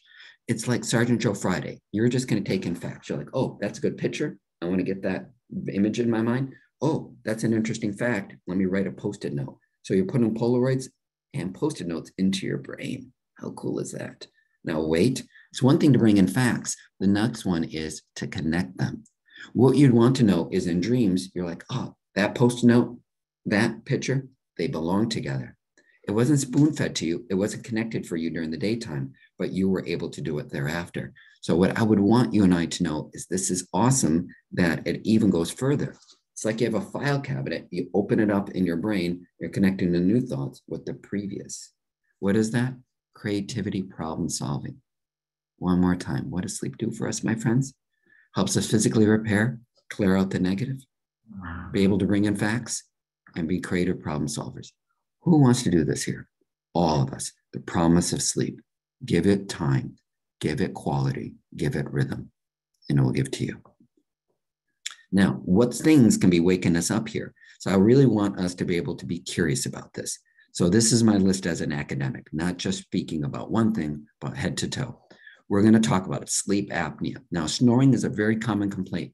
2/3 of people snore, don't breathe well. In a perfect world, which I hopefully will get to sooner than later, is anybody who snores will at least do some screening for apnea. I have made it such an important part of my process. Every executive that comes through, I screen them. Now, screening isn't just speaking to them. Screening is a simple at-home test. The price point is coming down. It's much easier. You don't need to go into a laboratory. We don't want to miss sleep apnea. Why? The year 2000 sleep heart health study showed that sleep apnea was like being a tobacco user on heart health. Whoa. #1 cause of death and dying in the world that we live in. We just heard all about heart health and its importance and a huge opportunity. And sleep has a beautiful connection here. Because of heart health, sleep became real medicine. Here it is. And this is the controversy I'm going to give to today.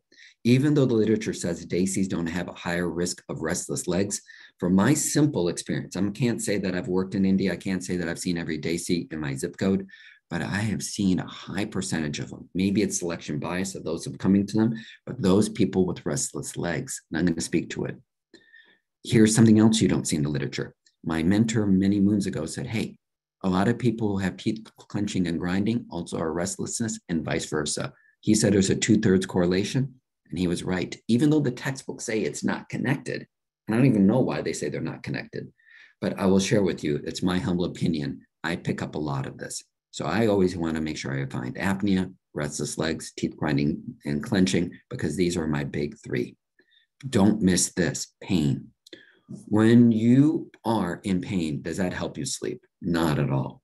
And therefore, also, if you don't sleep, you're more likely to be in pain.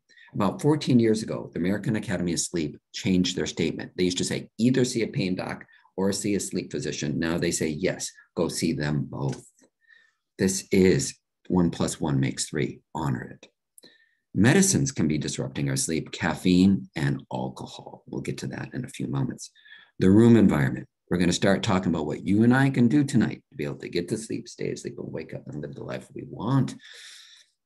Mimic nature, if you would. What does nature do every single night? Gets cool, comfortable, dark, and quiet. Cool, comfortable, dark, and quiet. Now, I purposely did not say what temperature. What I want you to know, cool is very subjective, and I want it to be comfortable. So just know that cool, but doesn't mean cold. Every year, somebody publishes a number and it drives people insane. And I get way too many emails and phone calls. But what is it about 65? I'm like, oh no. Yes, but maybe not. For me, that would be frigid. Please honor yourself. Medical conditions that we must take a look at. Depression, anxiety, about a 90% overlap on sleep. Depressed, anxious people are more likely to sleep poorly. People who sleep poorly are more likely to be depressed and anxious. Go even further, hormone changes, menopause. I know the ladies are going, really, man? Adding one more thing to the list? We know that during times of menopause, not only collagen and skin turgor is not the same. We know all collagen, like that of the air pipe, can get softer. So therefore, it can be a collapse of the airway or partial collapse, the apnea or the hypopnea. Even if there's not weight gain, there can be a tendency toward more apnea. Just something to think of. I'm not saying it is a one-to-one correlation, but it's an association of sorts. Let's speak of it. How many times is it normal to get up and go to the loo? 0 to 1, normal. 2, normalish. 3 or more, you want to talk to someone. Please give yourself an appreciation that this is a huge opportunity to be able to be curious. Yes, we're going to work up kidney, look up any bladder irritation, infections, mend the prostate. But the number of times that this was my clue that there's a sleep disorder at night warranting some further investigation, this classically is one of my favorite things to be curious about. Very important, essential. If you have an irritation of the brain and the heart and want to know about your sleep, let me just be really classic about it. A small arrhythmia, poor sleep, it's likely to become much more of a sustained arrhythmia. You have some small seizure-like activity, poor sleep, you're more likely to move on to something that's more sustained. Quote unquote, small heart attack, whatever that exactly means, poor sleep, you're likely to go on to a massive coronary event. We do know without question, even a small stroke, poor sleep goes on to a massive stroke. I don't know why we don't speak more of this, because again, small diseases can become big diseases, and there are certain levers we can pull on. Really important, autoimmune. When our body is inflamed, I just want you to think of the word inflamed. The body is irritated. Myself, 30 years ago, I was diagnosed with autoimmune disease. What I would want us to know is that the person with more inflammation has, quote unquote, a fidgety brain. We see this classically in sleep studies. They get to sleep, but you just see them basically bouncing around a fair amount. These are individuals that we may need to be temporarily aggressive. What I mean by that is maybe for some pharmaceuticals to be able to level them out. Let me give you a quick word on pharmaceuticals. This is my bias. What I would want us to think about and to go deeper into is understanding this. We do know without question that medicines can be helpful, but I think of them as a bridge and not as an island. If you had brain trauma, brain surgery, I do see that there is a conversation or maybe longer term medicines. But for the vast majority of other people, it's be able to get them through an event, an experience in their life. So in other words, most medicines should not be long term. What I'm getting at here, sleep influences health and vice versa.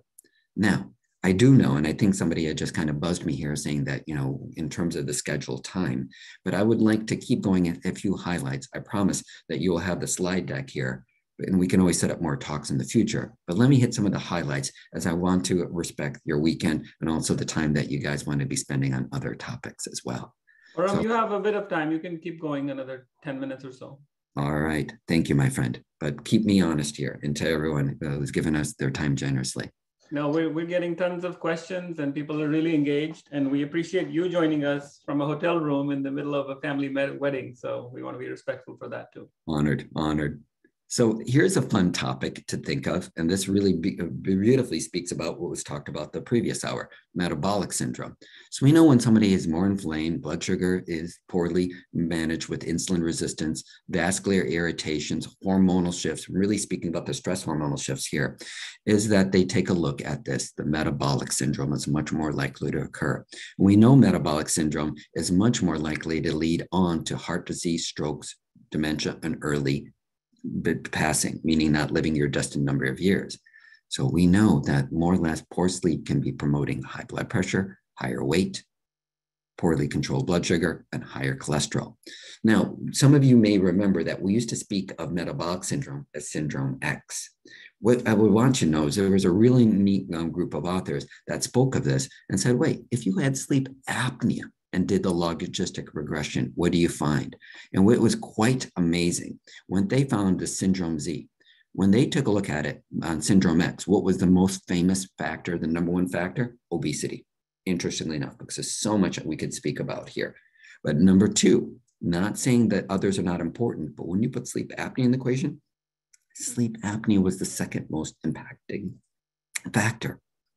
Again, not to say blood pressure isn't critical, blood sugar, as well as cholesterol. But I just want us to appreciate, it's not here to debate who's number one. It's really to speak about how all these come together. It's not one thing, it's many things. Now, if you guys were following Sleep Run video, this would make it very easy for me to pick up who's sleepy. But this next slide annoys most groups I've spoken to. So this might give you the clue that you're the sleepy person. Let's take a look. Right here. It's not normal. The following are not. It's not normal to fall asleep if reading quietly in the afternoon. Even if it's a boring book, you should be awake. It's not normal to drift off in an afternoon meeting or lecture. All right, keep going there with me, my friends. It's not normal to fall asleep on an airplane. I'm not talking about red-eye flights. Not normal to fall asleep watching television in the early evening. I'm not talking bedtime, and that's a whole debate itself. Not normal to fall asleep when you're a passenger in a car for an hour without a break. And ready for the zinger. Not normal to doze off while at red lights or at stop signs. So this one, gets some smiles on most audiences I speak to. Here it is, between Canada and the United States for the last several years, the pandemic not so easy to collect the data, but they show drinking and driving leading to fatalities. But sleepiness caused more fatalities than drinking and driving. I'm not here to minimize the impact of drinking and that of mistakes and death, but I want us to think about it. Sleepiness is an impairment. How many mistakes do we ever want to make as physicians? Ideally none. To err is human.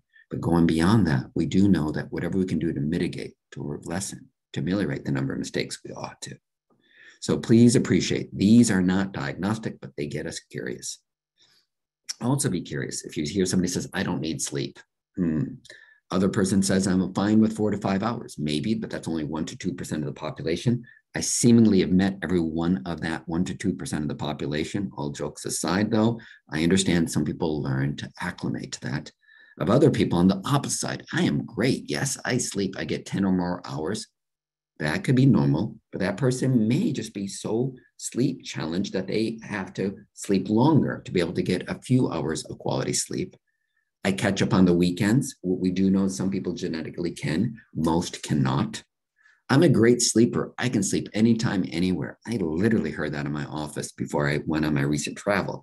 And the person was really gloating, and they were really not understanding why I was concerned. They thought I would be happy. They actually were a little disappointed that I wasn't smiling. These, again, are concerns. Be curious. Go further. If you're seeing somebody with traffic accidents, occupational hazards, mistakes, high blood pressure needing not 1, 2, or more medicines, blood sugar that's poorly controlled, especially fasting blood sugar despite normal A1Cs. What we do know is weight gain that does not follow the energy in, energy out. Cancer, we know this from the nurses study. Women that worked all night, more or less, were at higher risk of breast cancer. We're still teasing that data set apart. We know about depression, we spoke about earlier, memory impairments, so critical to be able to allow that short-term, long-term, professional performance, academic struggles, quality of life, and productivity. Be curious. These are not diagnoses. These are just curiosities. Always appreciate that's not always obvious. Simple sleepiness does not kill you unless you're behind the wheel of a car. 16 hours awake or 6 hours of sleep perform as if your alcohol level is 0.05. This is the cutoff in Europe, also in the state of Utah. Other states, 0.08, but just appreciate. That's the reason we're saying truck drivers, after a double shift, you have to pull over. And in the state of New Jersey, there's actually legislation about this because we don't want to make mistakes. As mentioned before, sleepiness may be a more common culprit than alcohol. Here's a few more. Let's take a look at it. Mistakes. None of us want to make them. They did the study over 14 days. TIB is time in bed. 8-hour guys and gals, more or less healthy, well. Over 14 days, what did they do? They just put up a light and they added a button. The fewest number of mistakes. They often say at the end of the study, they got a little click happy, but still overall good attention. Look at this group that had no time in bed. 1 night of no sleep, 8 mistakes. Second night of no sleep, 13 mistakes. Third night, 15. Who wants to be that person? Who wants to hire that person? But I want us to be able to appreciate the confusion here. So take a look here. If you've been up for 4 nights over 2 weeks, you're making as many mistakes as somebody who's been up for 3 nights straight. This person knows they're being bullied. They are being terrorized. This person, quote unquote, may or may not. Be curious about this. Sleep deprivation accumulates. keep going here. Hunger, really important. This is one of the things that got me into sleep many moons ago. The sleepy person is the hungry person. Like you're stressed out or sleepy, your brain makes chemistry, says, give me sugar, give me fat, give me now. Sugar, fat now, sugar, fat now. It doesn't care if you read the textbook of nutrition. It doesn't care if you've attended every lifestyle symposium. The stressed out person, sleepy person seemingly has been hypnotized. And I want you to know, as we can speak about all the different neurochemistries, these are just the beginning: neuropeptide wide, orexin, ghrelin, leptin. But the sleepy brain is the craving brain. So be curious about this. So also, here it is again. If you don't sleep well, you're hungry. If you don't sleep well, you don't make growth hormone, proteins, testosterone to repair the body. So what do you feel like doing if you haven't slept? You'll want to sit and you'll want to eat the processed foods. It's not you're like saying, hey, I attended that great talk. Why am I still driven to do this? Whereas sickers are secrets, as they famously say. I hopefully unveiled the secret. So again, why we call this the master lever, it is as such. Medicine, but one more time. When you don't sleep well, you're hurt, and vice versa.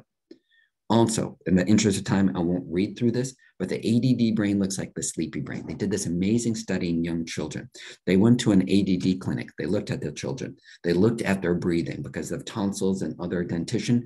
Those who didn't breathe well, and they corrected them, made them better breathers, made them better sleepers. A month later, they tested ADD. Those children no longer tested positive for ADD. But it wasn't all the children. It was a portion of them. So do know it's about 30-ish%. It's a big bite of the cookie. It's not everything, but boy, if we can help people be more attentive, we can connect them to their best life. A lot of mindfulness is about awareness. With poor sleep is poor awareness. If you're not aware, you cannot be setting your intention. You can't practice your best lifestyle. Now, I know I have some more slides. And again, my friends, I have stuff that I could cover, but we can maybe hit it in Q&A as I'm sensitive to time.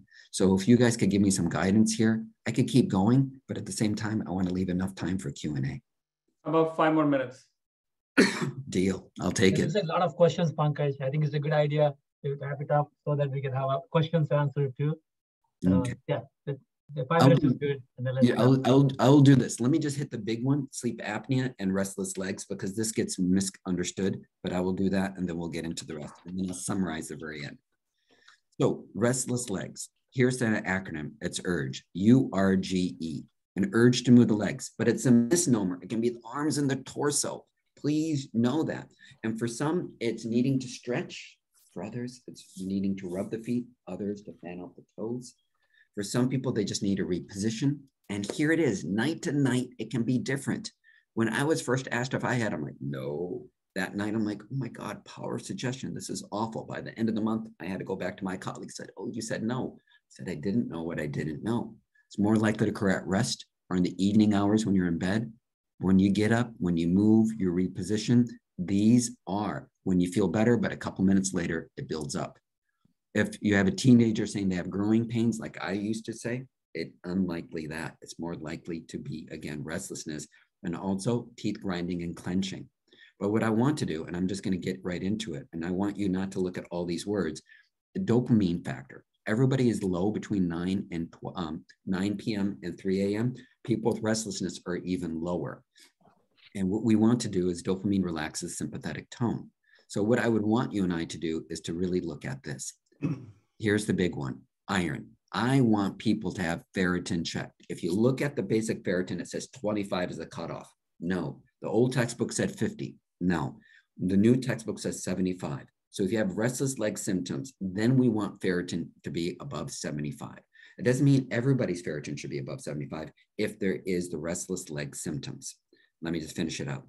Pregnant women, 3rd trimester, classic. You can't give them the medicines because of the health of the baby. We just make sure they have enough iron. B vitamin deficiency, too much caffeine buzzes the nerves. Blood sugar that's high or low can irritate nerves. Kidneys that don't flush are toxic to the nerve endings. Rheumatic illness is inflammation at small nerves. We also know thyroid up or down, and Parkinson is a low dopamine. So dopamine and also nerve irritation, and it can vary to night. Treatments, as mentioned, check that iron, please, that ferritin. Give them some magnesium. I look like a hero. 33% of the time, they improve. Vitamin B, but there's some studies that say C, D, and E. D has come back in the literature just in the last set of months. Antidepressants, antihistamines can make it worse. Some Benadryl can be really obnoxious. Check the thyroid as mentioned. We may need to take a look at what kind of medicines we could help with. Gabapentin is now first line, no longer dopamine agonist, because dopamine agonist only lasts for about 10 years. Gabapentin is back. Finally, hard to know, but massage, hot bath, stretching at bedtime, any of that can be helpful. Now give me 2 more minutes and let me wrap this up because I want to hit the apnea. Apnea is airway, ABC. You want to be able to breathe through the nose, behind the tongue, you want an airway. So we know that apnea is a full collapse, hypopnea is a partial collapse. What we do know is you score it. Less than 5, everybody can clear their throat. 5 to 15 is mild, 15 to 30 is moderate, and above 30 is severe. And we can go through the debate here. Insurance companies let somebody above 15 to get easily treated, but somebody that's landing in a cardiology office and potentially with a stent and anything else, we treat above 5. So high blood pressure, cardiac disease, brain disease, emotional trauma, more or less, bad depression, bipolar disorders. These are the people we treat even lower. So what I want to finish up with here is this. It has a high mortality. When you have apnea, it's like being a tobacco smoker. More likely to have arrhythmia like atrial fibrillation, sudden cardiac death, heart failure, memory change, depression, higher sugar. 20 to 40% of adults have it, 2 to 3 increased risk of stroke and death. Only 20% of people know it. What we do know is not only a big neck that grows outward, but it can go inward, small chin, the tongue and tonsils are back, stuffy narrow nose, broken noses. Please be attentive to somebody with a history of broken nose, family history, people drinking or taking more or less benzos at night, men of any age, women at menopause. What I want you to know, and we'll just finish up here, mouth breathers, check them out, take a closer look. People have a dry mouth or headache in the morning. Don't miss these people. High blood pressure, needing 2 or more meds. Atrial fibrillation, please, the data is no longer subtle. It has been shown not 50%, but well above 50% of people with atrial fibrillation should be checked, because if not, they need more cardioversion. Let's honor them. And finally, people gain weight and are unlikely to be able to reconnect to their healthy weight. Again, the rest of these slides will be available to everyone. My apologies for not getting through them, but I hit the highlights. Last 3 things. Daytime sets up night. What I want you to know is when you eat well, when you exercise, you set up the chemistry for deep sleep and more or less greater opportunities for rest. I want you to learn something that's very soothing at night. Mindfulness meditation, as mentioned. Also, I would love people to be able to find out something routine that soothes themselves. We teach children to soothe. We're all big kids. If you do not honor your mental and emotional at night, that middle of the night, that second part of the night will be much more grumpy. Please appreciate daytime sets up night, night sets up the next day. You guys will have my contact on the very end of all of this is my contact. If you have thoughts, questions, good jokes, please let me know. I look forward to knowing you, and I thank you guys for the shared time. Thank you. Thank you so much, Param. That was fantastic. 2 thumbs up, big round of applause to Param Dedia and Kaushik Reddy, both of our speakers. We have tons of questions. We still have 192 people on this presentation. Srini, please take note of that. Lifestyle medicine is popular and the AAPI audience wants it. This is the highest number I've seen in a long time. I'd like to welcome Dr. Satish Katula, Vice President of AAPI, who has joined us. He's going to help me with the Q&A. He's also wants to say a word or two to our presenters. Well, thanks, Pankaj, and thank you, Srini, for having me. What a presentation. I mean, both of them are like world class. I mean, I heard Dr. Reddy last month in Atlanta. So it's very, very impactful. And thank you so much for coming and educating us today. It is a really, really important topic that we focus on medications, but not so much lifestyle. I think there should be more incentive for primary care and other specialists to focus on lifestyle to minimize medications and improve people's health. So this is really a movement. So thank you so much for coming and doing it today. So awesome. So I'd like to kick off with a question of 2 of my own. A lot of the questions have this theme of, where's the evidence for this and so on. A lot of people are asking for your slides. So if you could both let us know if your slides would be accessible and how we can share them. that would be great. My first question is for Dr. Reddy, and that is about whole food plant-based diet. I mean, I think your strong message was that the biggest lever of health is food, and only about it's the number one, and the smallest percentage of people actually eat the recommended servings of fruits and vegetables. You talked about a whole food plant-based diet. Yeah. So my question is, does one have to be 100% whole food plant-based, i.e. vegan, or would 90, 80, 75% do the job? And is it linear, the benefit? Yeah, great question. And when rubber hits the road, that becomes an important issue because as based on the highest level of evidence that's made it to the guidelines, both the USDA, cardiology, European Society, pretty much all over the world, is the higher the concentration of whole food plant-based on a plate, higher the health benefits. So it's, again, each one of us have to make an individual decision again, the mission is not to make another me out of everybody. One is too much, as I've heard. But the mission is how to work with our patients, friends, and family, and enable them to bring out the healthiest version of themselves using their value systems where they are. So along those lines, the evidence is clear. The higher the gradient of plant-based material on your plate, the healthier you shall be. And that's not just for cardiovascular disease, but all the societal guidelines, all the dietary guidelines, not just from the US, from across the planet, are in support of that. The other part of the question, does everybody have to be a vegan? It's a personal choice. It's a personal choice. And the practicality is that if I meet a patient who wants to change, he or she, they want to change their diet and lifestyle, but they are used to eating, large portions of, cheeseburgers and French fries, and use Coca-Cola to wash them down. And they hear a discussion like this, either through a clinic, and they want to change. Hey, doc, I would love to do that. Instead of eating that food, I'm going to transition to a large bowl of green salad with sprinkle some nuts, but I also want to have a sliver of, grilled salmon on top of it. So just because I don't eat, and if I push the patient towards my way of eating, I'm going to fail him and everybody else. So yes, we have to meet where they are and nudge them towards slightly increasing the plant-based material, unprocessed, whole food plant-based. And whether they go 100%, I call it, plant-based, plant pure, plant perfect. It's their call. Awesome. One more question, kind of along the same lines, is about protein. And there's a lot of controversy about how much protein. Is it 0.6 grams per kilogram? Is it 1 gram per kilogram?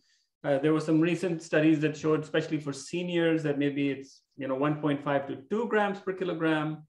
And is that possible to be met following a 100% plant-based diet, vegan diet?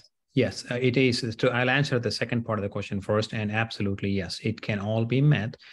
Culturally, if you look at it, and across the world, right? And especially those of us who come from India, which I think most of us on this channel, is all cultures, no matter where we come, and the one exception being European cultures. And it's just interesting. I really don't know the evolutionary reasons as to why that happened. Most cultures figured out uniquely combining some form of a whole grain that is native to a form of beans. When you combine a whole grain to beans, the amino acid profile, there's a beautiful heat map, which became the gold standard, came from Dr. Gardner's office in Stanford, and I'll be more than happy to link that paper, is that when you mix a whole grain with any type of bean, lentil, you will completely get every plant, I want to repeat this, every plant-based food has all the 9 essential amino acids. That's been proven beyond doubt. This notion that a plant-based protein is incomplete is not true. That being said, what is also not true is that at an individual level, the protein requirements, RDA is the bare minimum requirement. But if you're elderly, if you're bodybuilding, if you're lactating, if you're pregnant, or if you're training to be a world-class athlete, yes, you do need more protein, usually around probably 1.6 to 2. And we kind of address all of this in the paper that I was the primary author, and I showed a slide on that. Yeah. So yeah, protein is important, and that's literally what protein means. That from an etymology point of view, proteus as in important. That's where the word protein actually comes from. So yeah, and also along with protein, the most important thing, an extremely common problem, especially amongst our gene pool, is sarcopenia. And when you look at that, what the workload, the strength training, once you do adequate amount of strength training, protein becomes a non-issue after a certain point, which is about 1.6 to 2 grams. After that, it doesn't really matter. You take too much protein, it's just going to go waste because, yeah. Awesome. And if I can add to that, the sarcopenia conversation, former gerontologist, that data is really robust. And if we want to take a look at better blood sugar management, if you want to see that actually it's an endocrine organ, we do know that when you're doing muscle work, you're doing actually really great benefits for memory work and neuroplasticity.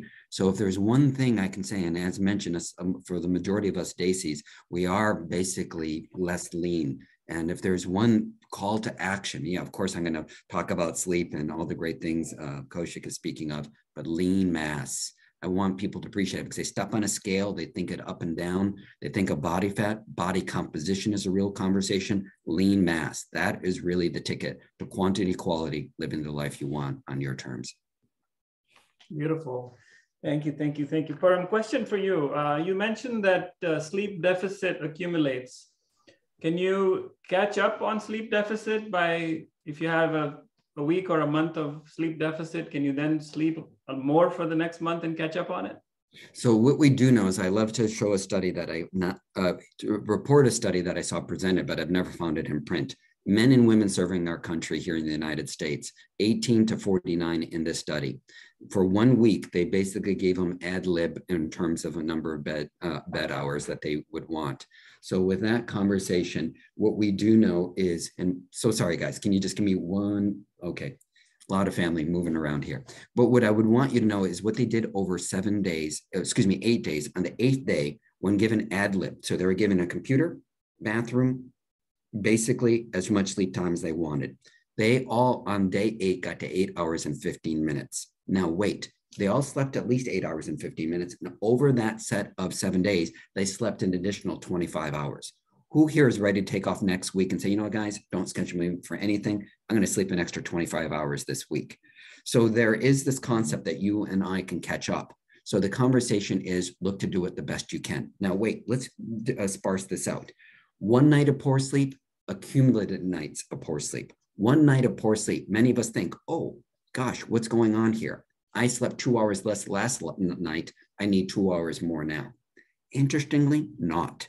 We know the brain, the body is incredibly adaptive. So if we are sleep deprived on 1 night, so let me say it again, healthy sleep, sleep deprived, the next night you will do more deep sleep and more dream sleep.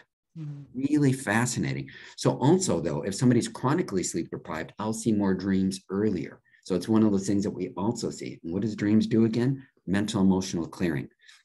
So I want people to appreciate you can accumulate sleep debt. You can also improve, but there's some people in the sleep world that are mean and nasty. Say, oh, you can never catch up. And I look at them, I'm like, you should say it's difficult to catch up rather than saying you can never catch up. And just start now. Anybody in the audience, if you can get 15 to 30 more minutes, you're going to get in that direction. So don't think you got to be perfect. You just want to move in that direction. Awesome. I'm going to do one more question, and then I know Satish has some questions too. I have one more for you, Param. This was actually in the Q&A, and it's about time in bed versus sleep.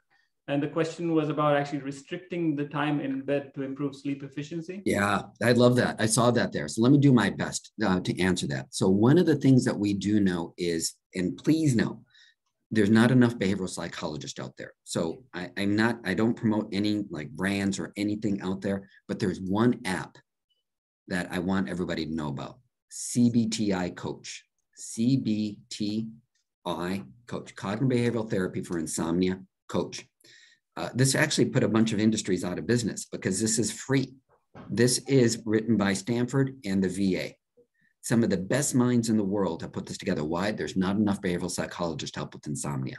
Insomnia is the pain of sleep, troubles getting to sleep, staying asleep, refreshed, not having that daytime capacity that we want to have. Now, there's many steps within this cognitive behavioral therapy, and one of them is sleep hygiene. So let me do a sidebar really quick. When I hear people say sleep hygiene, people like put their hands up saying, Doc, I've read Reader's Digest. I am the king. I've read everything. So those individuals saying, great, Tell me what you've tried and what's your experience. Uh-oh, I might have just called them to the carpet. Now all of a sudden they have to go through, well, I did, well, I guess, well, yeah, I could do that again. So just getting them speaking again about sleep hygiene. But one of the things we want to do is to reappreciate this. We want to make sure bedtime and sleep time is roughly 85%. So if somebody is there laying in bed and not being able to get their sleep, what do we want to know? Is now these tracking devices on our phones, somewhere in Africa is my Oura Ring. These tracking devices are neat. They are not perfect. They're not meant to be perfect. Use them as a guide. So what I would do is if somebody says I'm getting 10 hours of bedtime and I see they're sleeping, say, for 6, I'm like, great. Let's get ready. This weekend, I want you to set your alarm and get out of bed after 6 hours. They're like, wait, I might not get enough sleep. I'm like, initially. And yes, you'll need family and friends to drive you around. I don't want you to doing every machinery or anything like that.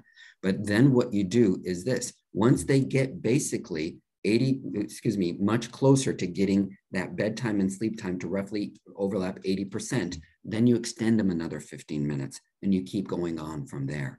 So therefore, you might initially restrict them because now you're situating bedtime and sleep time. One last little pearl there. Say it's not that extreme and you're there and you're ruminating at night. After 20 minutes, if you're ruminating, trying to get back to sleep, get out of bed. Bed is for what? Sleep and sex. It's not for worrying, thinking, telling your bed partner they're wrong and you're right, or anything in between.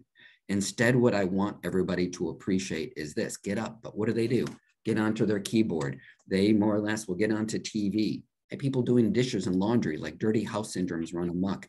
What I want people to do is learn to soothe. I want them to go listen to music. I want them to do some stretch. I want them to maybe pull up People magazine on a comfy chair with a little soft light, read softly, and put it down, because we all know if you don't finish that article, life will go on. So we do know that we want to practice to soothe. Again, we ask children to do this. Let's ask us to do this as well. Really important. Beautiful. Thank you for those answers. Yeah, we're coming to the end of our time. I'll stop talking here and say thank you to both of you. I know Satish has a few more questions, and then he wants to say thanks as well. Yeah, thank you, both the speakers. Excellent again. So I have a lot of questions here, not just two from audience, but we don't have time. So we'll take just a couple of questions. I'm going to read from this. This is from Dr. Nick Nicom. Do we have many studies showing the comparison between conventional treatment versus regimented lifestyle approach in terms of progression of disease processes, improvement in blood pressure, blood sugar, and so forth, quality of life and longevity? 30 seconds answer, please. What was the question again? I'm sorry. The question is, do we have enough data to really recommend lifestyle, to improve quality of life, longevity, control blood pressure, blood sugar, and all that? So you have shown a lot of data, actually, you did. Yes, I've shown, I think, in terms of every cardiovascular risk marker, we have the highest level. Again, I just want to see if this is the same Dr. Nicom that I knew from Houston. If there is, hello, Dr. Nicom. I don't know if you remember me, but yeah, but that was a long time ago. But we have highest order of evidence, and that's why every guideline tells us to prioritize lifestyle. As all the 6 pillars, and there's hardly any debate about all the 6 pillars. Now we have causal link even for sleep. American Heart Association recently added sleep, and the issue becomes, like I said during my presentation, and nobody argues, quote unquote, about any of the 5 pillars of lifestyle medicine. But when it comes to diet, is when it becomes a little, argumentative. It's because everybody eats and everybody has a favorite food or way of cooking, and becomes deeply personal. But in terms of, from a cardiovascular perspective, yes, we have data for hypertension, DASH diet. We have evidence for lipids from multiple trials and meta-analysis, including the portfolio diet, which is profiled in the guidelines, which is a plant predominant diet. And we have biological human feeding experiments that fall on a linear curve. Diabetes, we have impressive data. And also known atherosclerosis, and as far back as Dean's data. But there's a couple of other new papers. One is, believe it or not, from Mount Abu, India. Please look up the Mount Abu Open Heart trial. And I just spoke with the author a couple of months ago, and they are coming out with a much larger randomized controlled trial. And look up in JACC Imaging last year, DISCO RCT. That's the name of the trial. And I don't remember the expansion of the acronym, DISCO CT. Sorry, DISCO CT. It's a randomized controlled trial of 90 people with established coronary disease, randomized to contemporary medical therapy. And both groups are on contemporary medical therapy and randomized to a standardized American way of eating plus a plant predominant healthier version of the Mediterranean diet. Atheroma plaque atheroma and the volume as assessed by high resolution CT came to a halt. Not reversal, but came to a halt. But most importantly, the reason, all this imaging aside, the thing that matters to us in medicine is actual event rates. And we know them from extremely well done, large prospective observational studies, well adjusted, and a few randomized controlled trials that clearly showed, including the courage. If you look at the people who did the best in courage trials are the ones whose that's why the editorial that went with it read, eat healthy, don't smoke, and exercise regularly, which is basically lifestyle. Yeah, so yeah, and again, long-winded answer, but we have the fairly, very convincing data to support all of that. So there was a question, has been a question, whether these slides are available. Yes, they are available on AAPI website. They'll be available in a day or two. So you can actually go through them if you want to. And one last question, I'm sorry, we cannot really address all those questions today. There are like 30 plus. And we have limited time, and thank you speakers for staying for 2 hours plus and all the audience. And one question is from Avinash Gupta, Dr. Avinash Gupta from New Jersey. I spend 15 to 20 minutes every visit on diet, exercise, lifestyle modification, but it is frustrating to see 90% of them do not follow whatever we tell them until they have an event. Any advice or tips is asking. Yeah, so that is, to me, is being one of the most frustrating and rewarding part of what I do. But I just don't give up. It's the change has to come from at a societal level. I agree with you. It is frustrating, and also the time, because the time that we spend, like I showed in my slide, the most established preventive strategy, smoking cessation, is valued from a financial compensation point of view 47-fold, not 47%, 47-fold fewer dollars than an elective PCI, right? And so we have the money, we have to flip it. We have to flip it. So where the physicians, should we dare calling ourselves a healthcare system?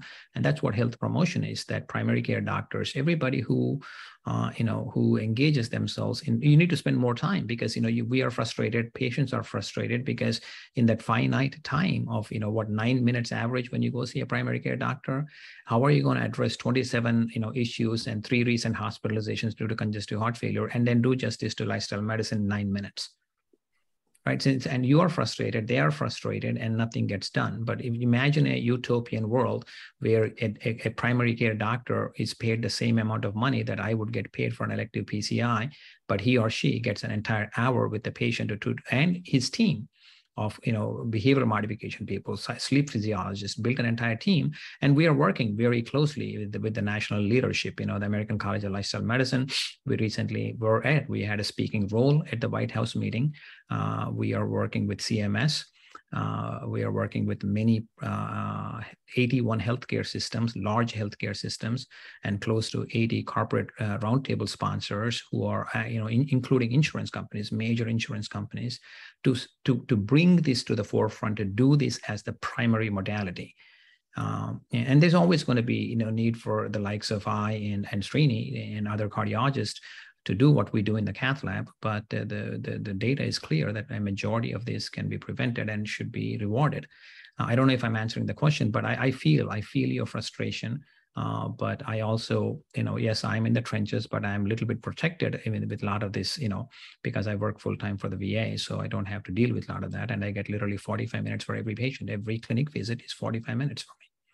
So my take on this would be honoring everything Coach is saying, and also this.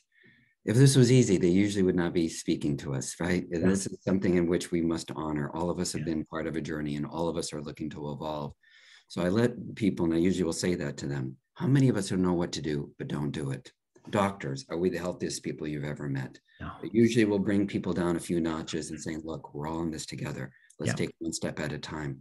I spend a lot of time talking about mindfulness, and mindfulness is in unique ways. My mindfulness teacher has taught me a direct experience with the present moment without judgment. And I say, look, if we can slow this down, and if we can be able to appreciate a few things done very well. And then I usually want them to talk about this. And this is a topic that we could maybe do another time and bring a great speaker, motivational interviewing.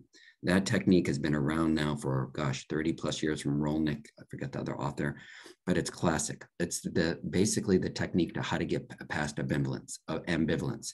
Again, many people will agree that they would want to do it, but then we help people to take the lead. Let them to be in the lead, because they obviously don't want me to go over to their house for breakfast, lunch, and dinner and hang out on the weekends with them. They want to be living their life. So if for the rest of the audience, if you're not familiar with motivational interviewing, please seek it out. It's very, very much a time to look at it again. Yeah, thank you, Kaushik, for two phenomenal presentations. Absolutely exceptional. And thank you, Pankaj, for doing a great job being moderator. I think thank you all. Like, there are close to 200 people joining today to this session. I think it's on par with the two previous sessions we had, like 200 people. This is like a phenomenal presence. So I would like request Satish Katula, our Vice President of AAPI, to give the plaques to the two wonderful presenters. Vijay, if you can put the plaque, I think the plaques will be mailed to you. And for all the audience, I think these presentations will be available at the AAPI website. You can go, and we'll see you at the next thing. But Satish, please present the plaques. Thanks, Srini. It's an honor to honor our speakers today who did an excellent job, as you said. So AAPI recognizes Dr. Kaushik Reddy for his outstanding contributions in the field of cardiology and welcomes him as a member of AAPI Distinguished Speakers Club. Thank you so much, Dr. Reddy. Thank you. Thank you. And Dr. Pankaj Wej, who is my good friend, and we recognize him for his outstanding contributions in the field of lifestyle medicine, and welcomes him as a member of AAPI Distinguished Speakers Club. Thank you. Thank you. Thank you, Pankaj. And also Dr. Dedia. Do we have a plaque for Dr. Dedia, which have? I think there should be one for Dedia. I think we'll be mailing to you, Dr. Dedia. And it's my honor to recognize Dr. Dedia for giving this talk today, and AAPI recognizes him as an excellent, sleep expert in the field of lifestyle medicine, and we appreciate your presence here today. Thank you so much. One last plug-in, again, please, those of you who still have deep connections, professionally speaking, in India, please look up and support Indian Society of Lifestyle Medicine. As you know, the disease burden of all of this is exponentially higher, and it's just getting worse. And so we founded that organization. I'm still very actively involved with this from a support role.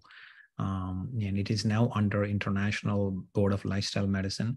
And India has its own board exam, which is on par, which is now a sister affiliate of American College of Lifestyle Medicine. It took a lot of work to get that done. Pankaj was very closely involved with from the IBLM side of things, the Board of Lifestyle Medicine exam. And for those physicians who are practicing here, please look us up. American College of Lifestyle Medicine, officially the fastest growing medical organization in the world. So come join us, because it's not easy, but like they say, only the dead fish go with the flow. Thank you, Kaushik. I think, like Pankaj said, I think we may need more lifestyle medicine sessions before the end of the year. Maybe we'll plan sometime in April or May for another session of lifestyle medicine. I think their presence has been, amazing talks. I learned a lot about cardiology is good, but I think sleep, I think I need to get more sleep for sure. What Param said. Yeah. So I think we'll be looking forward to more sessions. And please come to Global Health Summit in Visakhapatnam in January.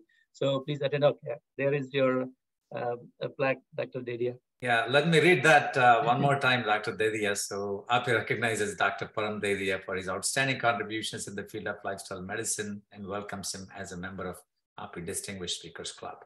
Thank you so much. Yeah, thank you in January. Have a great day. Happy holidays. Thank you. Take care, guys. Thank you, everyone. Thank you, speakers. Thank you, Satish, Srini, and to all of our audience. Have a great Thanksgiving. Bye. Take care.